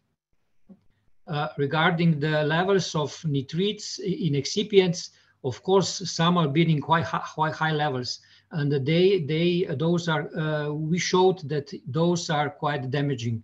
When you have excipients with ppm level, you will never reach, or very difficult it's to reach low levels of nitrosamines. Okay, thank you. So I'm going to sort of change a little bit. I'm going to go to these antioxidants. So I'm going to direct the questions a little bit to, Diaa and also to Marko as well. Okay, so I guess, it was very interesting that the presentations, you sort of like slightly different perspectives, and the results were different. But I guess the question to you both is, do you think that antioxidants are an effective strategy to mitigate NDSR formation for nitrosamines? I know we had slightly different results, but I just wanted to see your both of your thoughts on this. Yeah, thank you for the question. Yeah, definitely. So we induced actually, as I mentioned, we have spiked very high amount of nitrite into the system just to test if the antioxidants are really effective at certain concentration. And as I mentioned, we used 3 different concentrations. We exaggerated by spiking that high concentration just to make sure the system is working. And yes, we saw that 1%, it really mitigate these antioxidants, and especially the ascorbic acid. I'm sure it's related to solubility. We don't know why ascorbic acid worked well compared to caffeic acid and ferulic acid, but we saw almost 90% of this exaggerated amount of NDSRI formed. It was mitigated at that condition, at temperature and different temperature and humidity. So, Marko. Thank you. No, in general, I agree. Antioxidants are an effective strategy, but of course, it's not really. There's no general solution here. So I guess it depends on the antioxidant, on the API, on the whole formulation, really on so many different factors.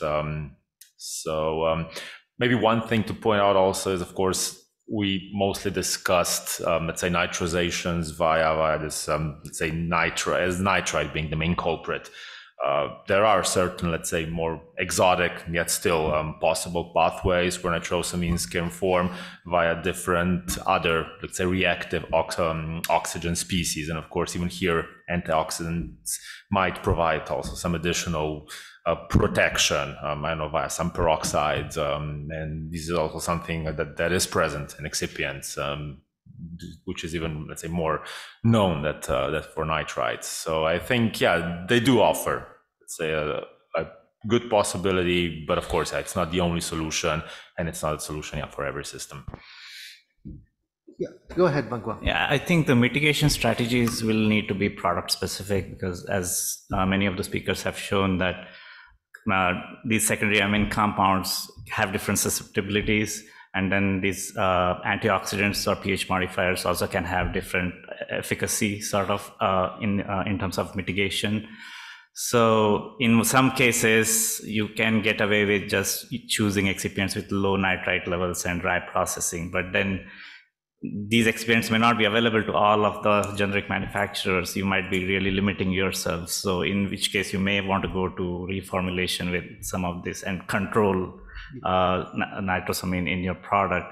But then you have to think about manufacturing process. We heard that dry processes might be safer, but if you're incorporating antioxidants or pH modifiers at 1 to 2%, is dry processing going to be the most effective way to incorporate that? So you may actually have to go to wet processing, and then you have competing factors here where wet processing and drying could actually promote NDSRI formation versus incorporation of those antioxidants might be mitigating factors. So additional research will need to be done, or you can maybe pre-process some of your fillers or some of those components with wet processing and then dry it out and then use as dry component. But it could introduce additional complications of compactability because the more wet steps you add. So you can create another problem. So additional research needs to be done, definitely.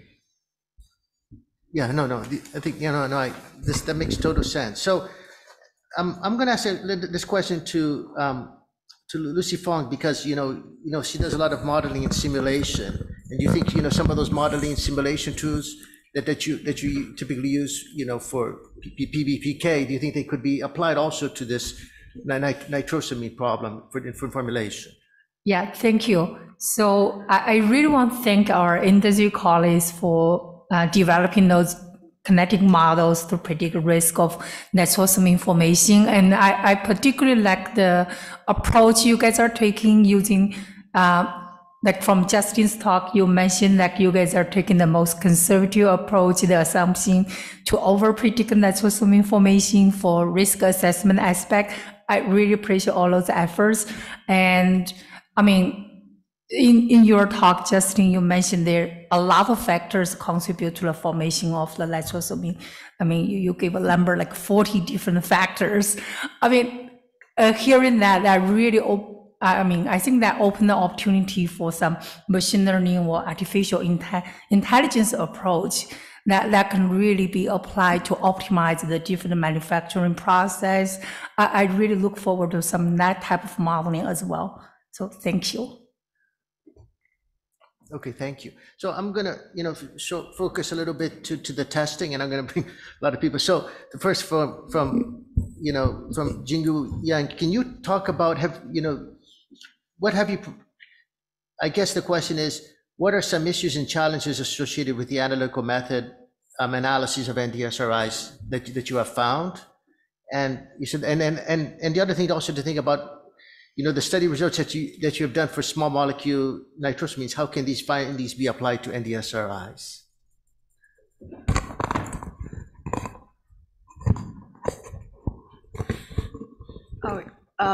The study that I presented today, that we did that with a small molecule nitrosamine. So now when we move more towards like NDSRI, we see like a larger or bigger nitrosamines. But in general, we believe that the kind of same study findings can also be applied to the NDSRI, and also as briefly discussed in the talk that according to our experience, that actually the instrument analysis part of the NDSRI performance looks like better than the small molecule, quite likely because of the large size, more available ionization sites to allow the different type of the quantitation detection approach. Yeah, no, thank you. And then also, since we have our USP colleague Monroe Jaywant online, I guess and USP monographs have to have test methods for nitrosamines. I think, can you comment upon how USP could contribute to solutions in relation to testing for these products and so forth? Yeah, hello. So thanks, Andre. So USP, being a standard setting organization, does not necessarily have access to information that could be used to directly assist manufacturers. But at USP Labs, we are working on developing methods for determination of nitrites in excipients, at-risk excipients. So we have identified list of at-risk excipients, and then we are developing methods. So we are also facing a lot of challenges with respect to solubility, matrix interferences, and also detection related issues.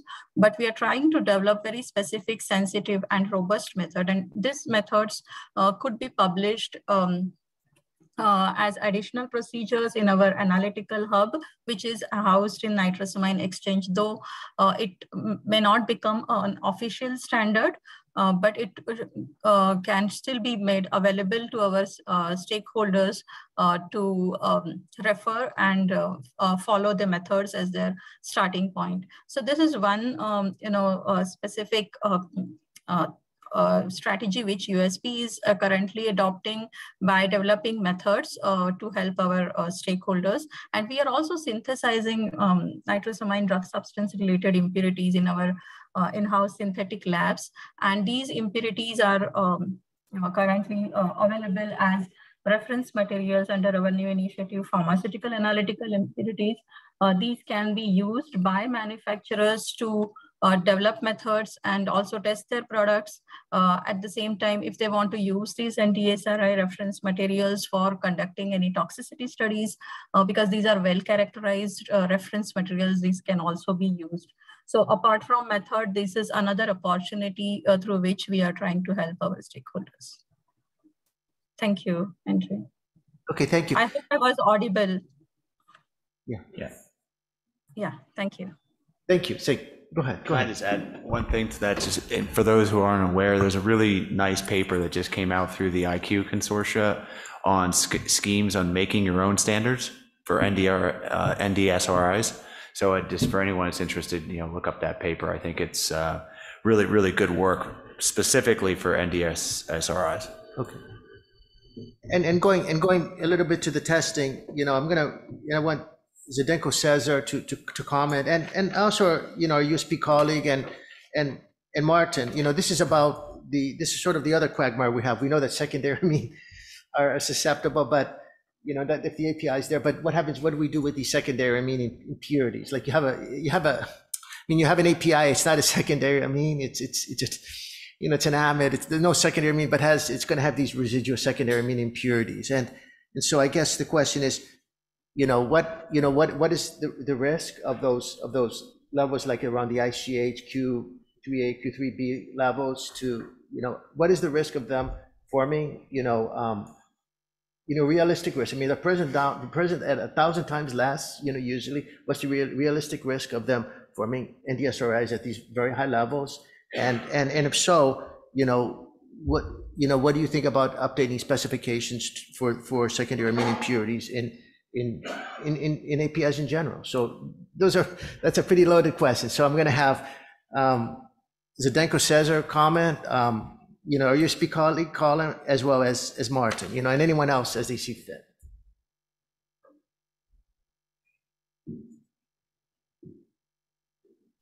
You want to start? Go ahead, Časar. You want to start? Okay, go ahead. Go around one round. Go ahead. Yeah, is this related to limits for NDSRIs in monographs? Is this the question related to that? No, this is related to, the question is, we know that secondary amine drugs are susceptible, but but the thing that the quagmire that we're facing is we have a lot of drugs that are not secondary amines, but the problem is they could have a lot of residual secondary amine impurities, like around 0.1%, 0.2% based upon ICH levels, and those impurities in turn could, in the drug product manufacturing, turn into NDSRIs. So I think the question is, how is USP thinking about it, about this question? And so that'll be, I guess, that'll be the question to USP. So what do you think about these standards for, monograph standards for these residual secondary amines, which we know could theoretically form NDSRIs in drug products? So how is USP thinking about that problem? Yeah, so this is a very good question, and at present, frankly speaking, we do not have a straightforward answer. But yes, USP, can, if sponsors are ready to share the information about the methods and limits that are approved by FDA, then USP can update those monographs and incorporate those revised specifications for those secondary amine impurities which are present in APIs. But as of now, to answer your questions, we haven't updated any such monographs, but the discussions are in progress. And once we arrive at any decisions, then probably we would be in a better position to respond to this question. But yes, this is being considered and under discussion with expert committee members. Thank you. And go ahead, go ahead, Časar, go ahead. Hello, do you hear me? Yes. Yes, hi, thank you very much for pointing out my question. I would just maybe to put a little bit more light on it. So where the problem lies exactly is that at the moment, final drug product manufacturers are facing really a huge challenge because API manufacturers are claiming that their API is suitable and fully fulfills the requirements of the monographs. But as we heard today in many of the talks, you put such an API in the formulation and your NDSRI will be formed in the formulation. At the end, you produce unsuitable product, final product from suitable API. So the current situation of medicines producer is quite tough. And yeah, it would be really good that the whole community thinks about these monographs and we do certain action as soon as possible in the right direction. Thank you very much. Yeah, and the question to Martin, you were talking about your SLEB method to address this, so I want you to answer that question. I have one more question to all that just came to mind. Go ahead. Sure, okay, thanks. Yeah, I appreciate the comments from Zdenko and Mrunal. I think I agree. I feel sympathy for Zdenko's comment that the API manufacturer will say, our product meets all requirements. It's suitable for use in your drug product. I'm talking specifically about the secondary amine precursors that can form NDSRIs. That's certainly something I've heard many times myself too. And I think partly that comes, and then I'll get around to the actual risk from these.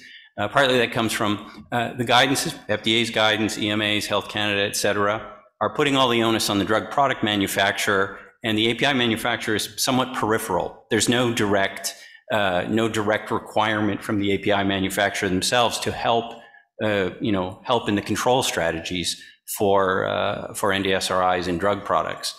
So from a policy direction, thinking about that and spreading the ownership for that around more might be beneficial. Okay, that's more a policy position. Now, in terms of risk, I would say on average, if the only NDSR risks you have in a given drug product stem from impurity precursor amines and not from the API itself, generally there will be less risk of having higher levels of NDSRIs. It's not the same as saying you won't detect them, but as we settle in this afternoon sessions, trying to address some of this, as we settle into acceptable intakes, they may be present, but they may not be present at problematic levels. So that's something to be optimistic about.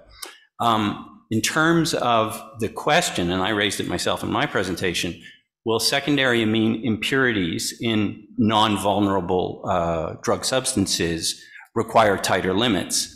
I think it would be appropriate to deal with that case by case right now and not necessarily move to, for example, a revision of ICH Q3A to say, oh, they all go from, just to make it up, 0.15 for qualified impurities to 0.015, just like that. I don't think the industry needs that. I don't think it's the appropriate response.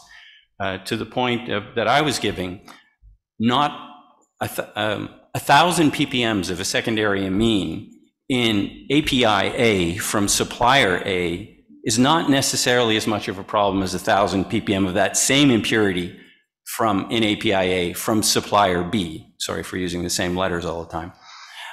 If you get what I mean, we have to understand how it's distributed in the product and how available it is to reaction. And so having these companion techniques to differentiate that may allow us to live in a world where, no, we don't really have to crank down Q3A limits just across the board for secondary amine impurities. Those are my thoughts on it. Okay, thank you. So I think this is a very good discussion. So now I want to start opening it. Does anyone in here in this room have any questions? Feel free to come to the mic. Hi. Hello.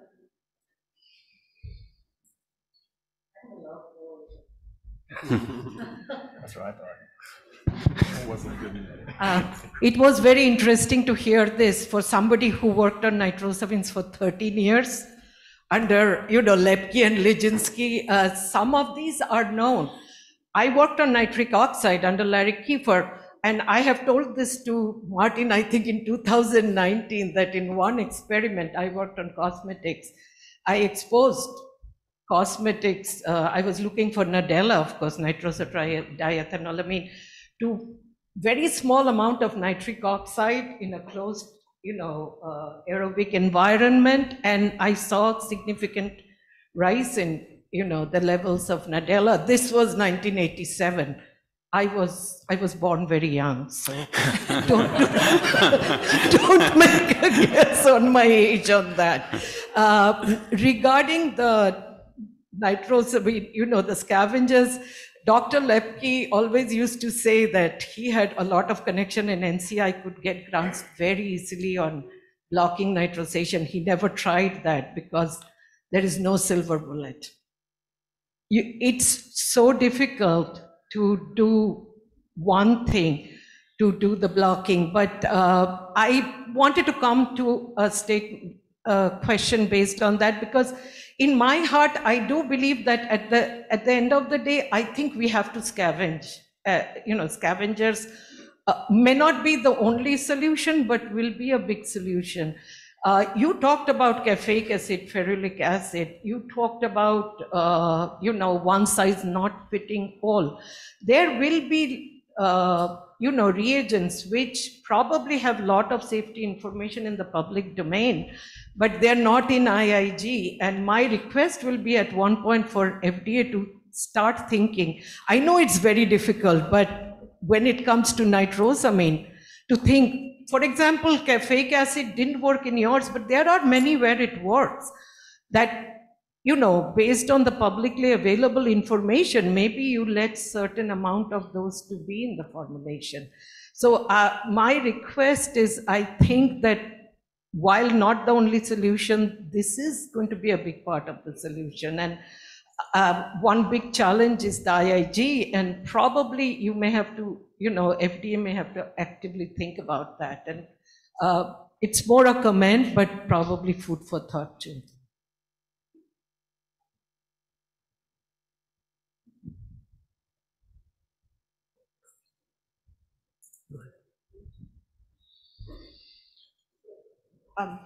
I hear a lot that there are lots of issues with excipients, and we had wonderful presentations about excipients in the early portion. But the companies are very multinationals. There are Indian manufacturers buy excipients in India. There are some US buy excipients in US. Is there something we could do towards standardization of excipient quality? Clearly, there are some different makers do different degree of the job controlling, but is there something we could change in the specifications to improve the overall purity and outcome for the drugs?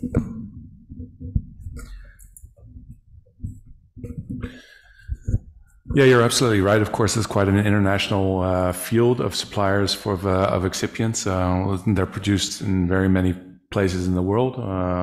We manufacture ours in Europe, in New Zealand, and in India. For one, that's just one supplier, right? So, at the end of the day, I don't think it necessarily has to do with where it's manufactured, but how. And then looking at on the one hand, also the motto of the FDA is, build quality into your product, right? So understanding where it comes from and building that in there, and not testing necessarily into compliance, but then using it as a control mechanism. Going to the point of specifications. I mean, I think we all have to take a bit of a step-by-step approach. We're very much learning as we're going, just as the entire industry is.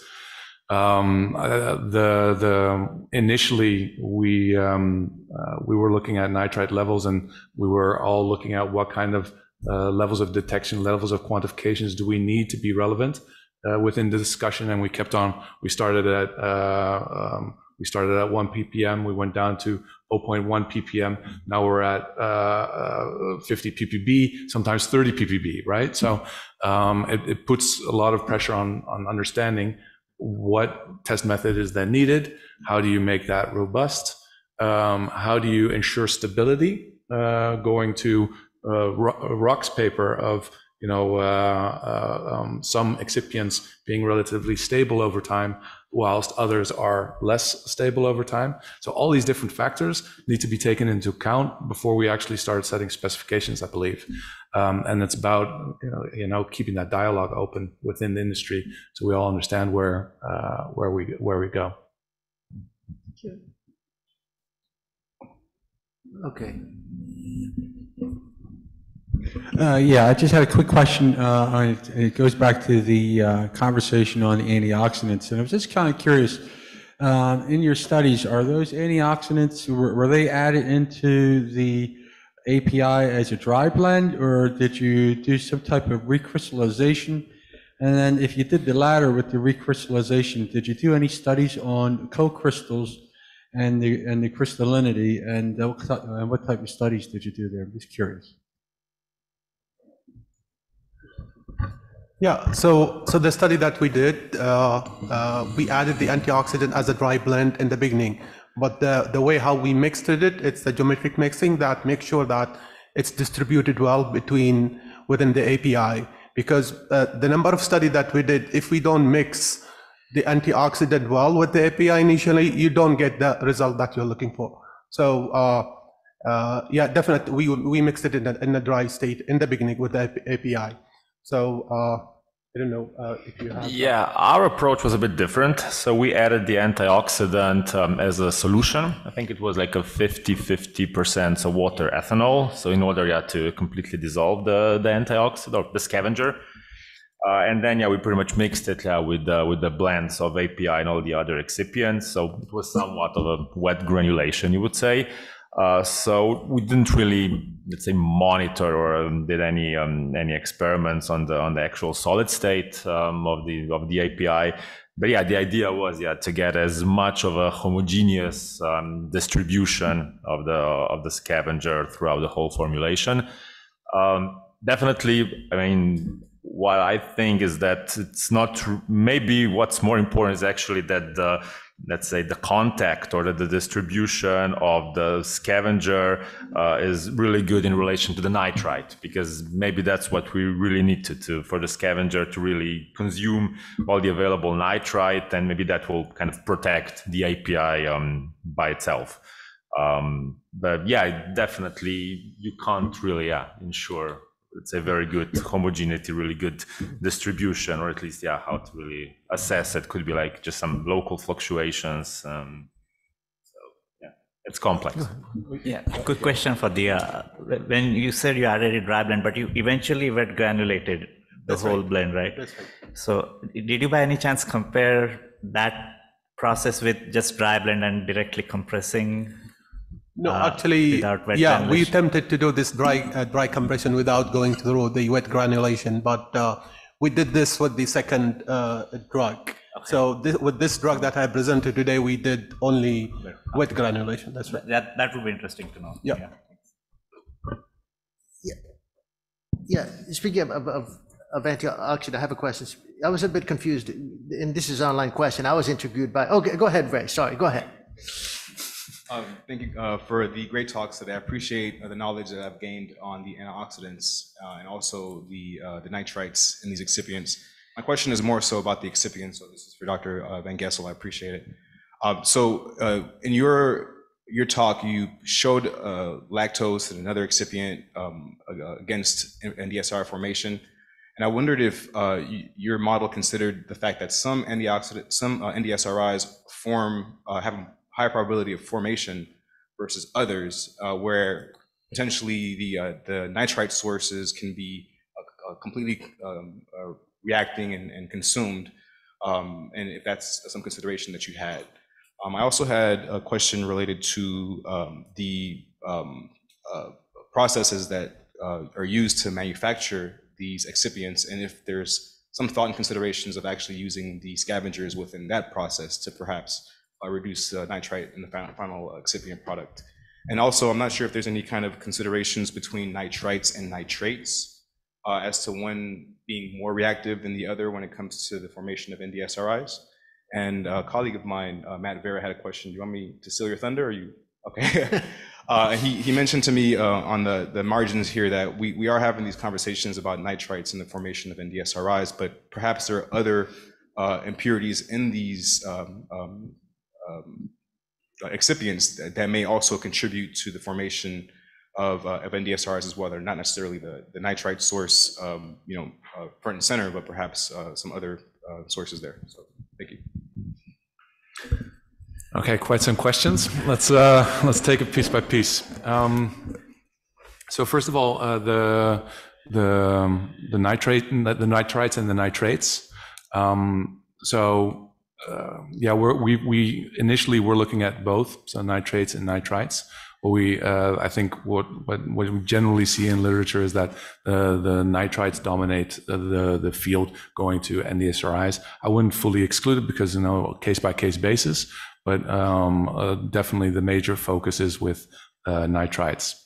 Going to the question on the conversion rate and the potential that different APIs have a different reactivity towards nitrization. We've heard already very much so. the assumptions in the model. I have to go to my neighbor because a lot of the assumptions came out of his paper, where we took basically two different levels, or from your paper, we took the secondary or tertiary amine, and we took whether it was the base or the salt, and then we took that as the base assumption across the model. So that is simplified. I realize that, and it could be that certain modalities are far more reactive than others. Could very well be. Maybe you want to comment on that one. Yeah, sure. I think it's a great question, and I'm glad it was raised. Yeah, I mean, in the paper, we actually had a figure specifically trying to call this out, and it's obviously just with eight different amines, but from that very limited work, it clearly showed that the extent of reactivity, or what we saw at the end of our stability study, doesn't mean it's to infinity. We could have saw much more reactivity given enough time, but in that window of study, we saw that, you know, the salt-free base, different reactivity in the same formulation. And then if you change the formulation, you go from direct compression to wet granulation. Wet granulation in general showed higher level of extent of formation because of the water addition. I highlighted, and we saw that also in that trend, that, you know, whether it's maintained its crystallinity or not. You know, in that paper specifically, and this was to our surprise, in the same type of formulation, same type of process, one amine that had a pK of around 4, so a very kind of highly reactive state, almost analytic in its reactivity. When you look at in the literature, highly reactive, very fast rates of formation, versus one that had around a pK of 10.2. We actually saw in the wet granulation for the higher pKa amine that we saw a higher extent of formation than the one with a pK around 4. And that was a surprise to us. And after digging in, we found that the one with the much lower pKa was robustly crystalline. I could not get it to change its crystallinity. And also is completely non-hygroscopic. In fact, through all my career, I've never seen anything this non-hygroscopic. It just wouldn't pick up moisture even at 90% RH. So the properties of these amines are very important, and they're going to inform how much you could expect to see in formation.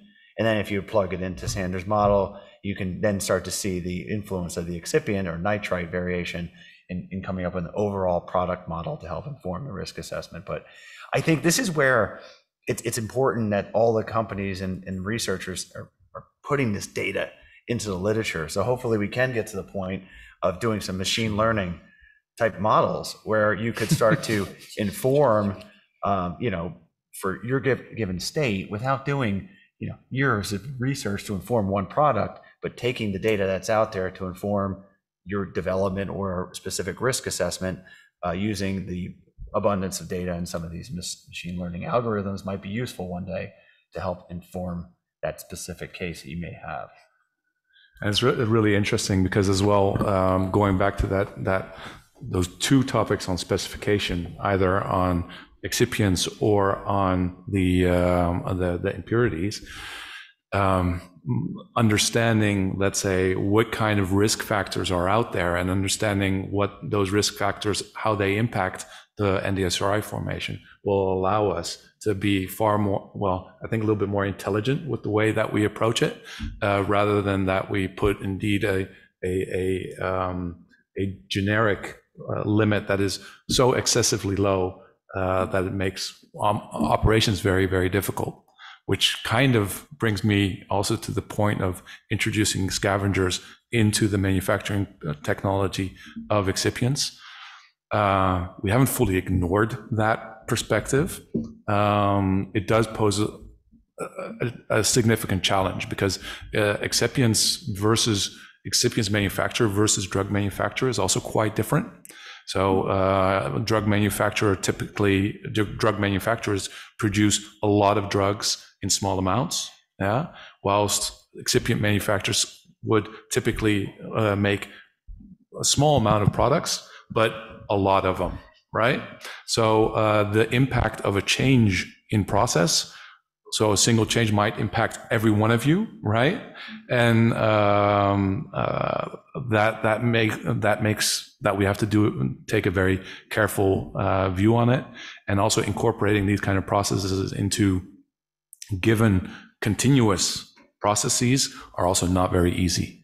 And creating a sideline, especially for this, would mean essentially creating a completely new factory for potentially a niche problem. So I'm not fully adverse to it, and we're definitely looking at it, but it's not a quick fix by any means. So who knows down the line? And there was a fourth one, but I forgot it.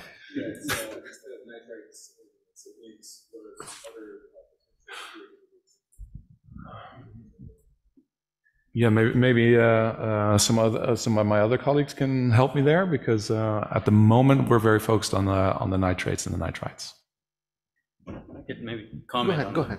That's been a concern of mine, and that's speciation of it. You notice I always refer to it as the nitrosating species. I tend not to say nitrite too much. We have to remember we're measuring it as nitrite. That's not necessarily what's in the excipient.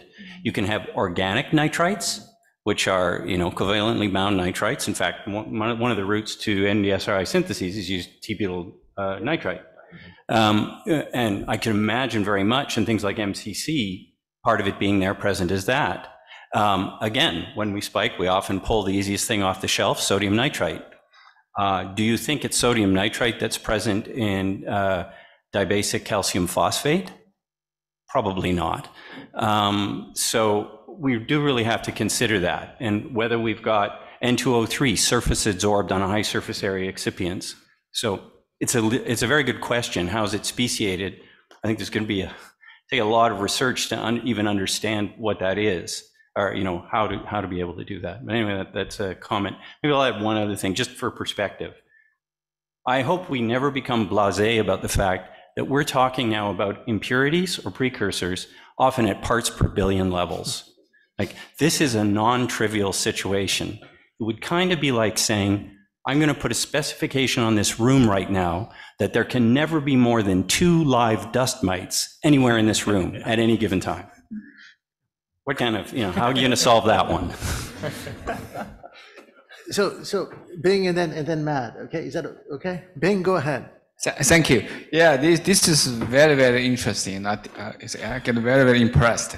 Especially, actually, this is really the first time I heard when organic chemists talking about formulator, right? So we really have to understand the mechanism behind this, the formation of the nitrosamine related impurity. So we talk about a lot, and I heard about a lot of people say wet granulation versus dry granulation. So now you have, as a formulator, you have to think about it, how this is formed.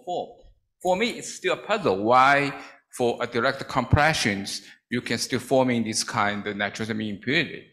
So we also have to think about this is from the process impurity, or this is from the shelf life, as a degradations during the shelf life. Maybe the mechanisms are different. Maybe they have different route to forming this kind of nitrosamine-related impurity. So it is very, then we have this modeling. We have to kind of predict. Then you have the hundreds of the branch, to think about. So this is certainly very, very interesting. So I agree with previous someone mentioned. It's not simple solution. We don't think about a single there's inhibitor or scavenger can solve the problem. It's really multi-dimensions things, and this is very on top of that, it's very challenging. We're talking about a couple of dust, in this room. So, congratulations, everyone.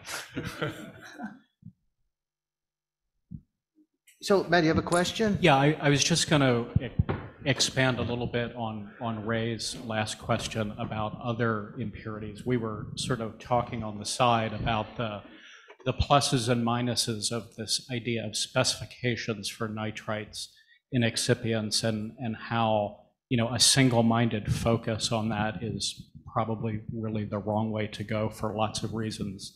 And I think Martin just mentioned some of them, but what we were talking about were, other things besides the nitrate content per se of the excipient. I think, Martin mentioned the solid distribution, extrapolating that to nitrates and excipients. There could be a lot of various scenarios there. The last talk, I think, by Roque talked about the introduction of NOx. So is that oxidizing something else that's in an excipient besides nitrite, right? And then there's literature. I know Aloka mentioned kefir. I think there's literature going back to the 70s that showed that aldehydes can actually catalyze the nitrosation of an amine by nitrite. So you may have a tiny amount of nitrite coming from somewhere, but if that formulation has a catalytic amount of aldehyde, the problem could be much more nuanced than just the nitrate content of the excipient. So it's really a very complicated product understanding issue. I think that's pretty clear. So I think that's what we were talking about in terms of the other impurities. So. Can I just say something? Kefir was my supervisor for 7 years. He just asked me, super person. But I just wanted to say that you're so right. And nitrate and nitrite are like the Corsican twins. If one goes, the other follows. And the interconversion, especially I used to work on physiological fluids, constantly happening, though nitrate will always be higher.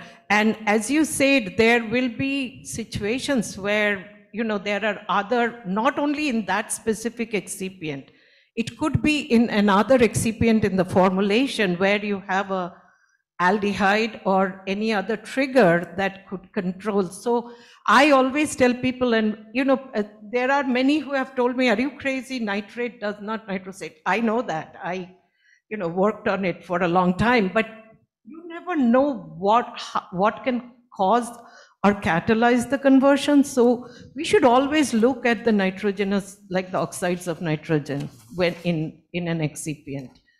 And as Martin said, it seems like unattainable. And Martin, I just wanted to thank you when you talked about that the amines should be at Q3A right now.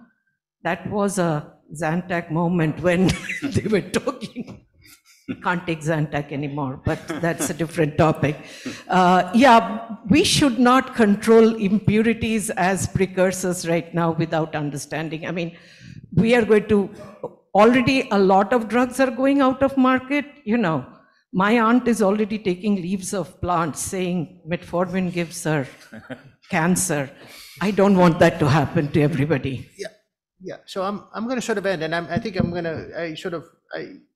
what Martin said is correct. We're controlling these things at very, very tight levels, parts per billion. It's like controlling a mite in this whole entire room. But I think this goes to the next section. So the next section which will be session number 2, which we're gonna part of the reason this is happening is because we're controlling them at very, very conservative limits. But so hopefully in the next session we can develop tools to develop more clinically relevant specifications that hopefully are not as conservative. We'll have to see. Data will indicate that. And so we don't have to control all these inputs at such highly stringent levels. So with that, and when we have one last question, then I'm going to end the session.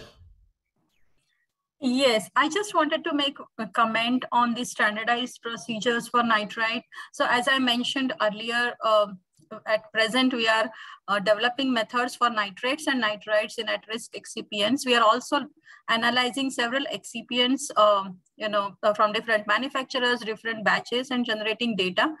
And we will be then discussing the data with our excipient expert committee members to develop a strategy for developing standards for nitrites in excipients. So there could be a stimuli article that would be published maybe this year, and we could come up with some standard this year, but it will be in the form of a stimuli article for seeking comments from all our users and stakeholders. Yeah, that's the comment I had. Thank you. Okay. Okay, thank you. So I think. No, I think we were supposed to end at 12:30. We already went 10 minutes over. I think we should. I think we're good. Does anyone have any questions?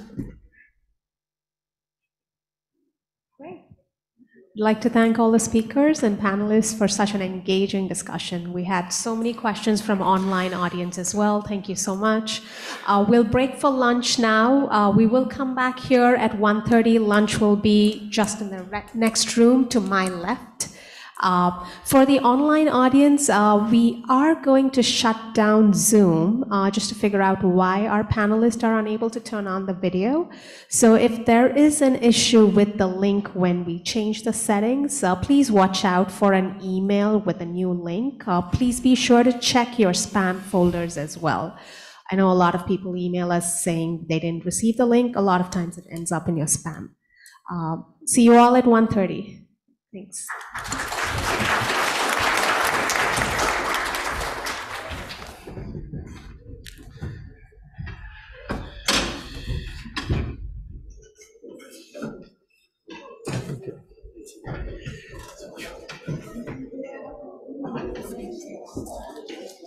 Thank you.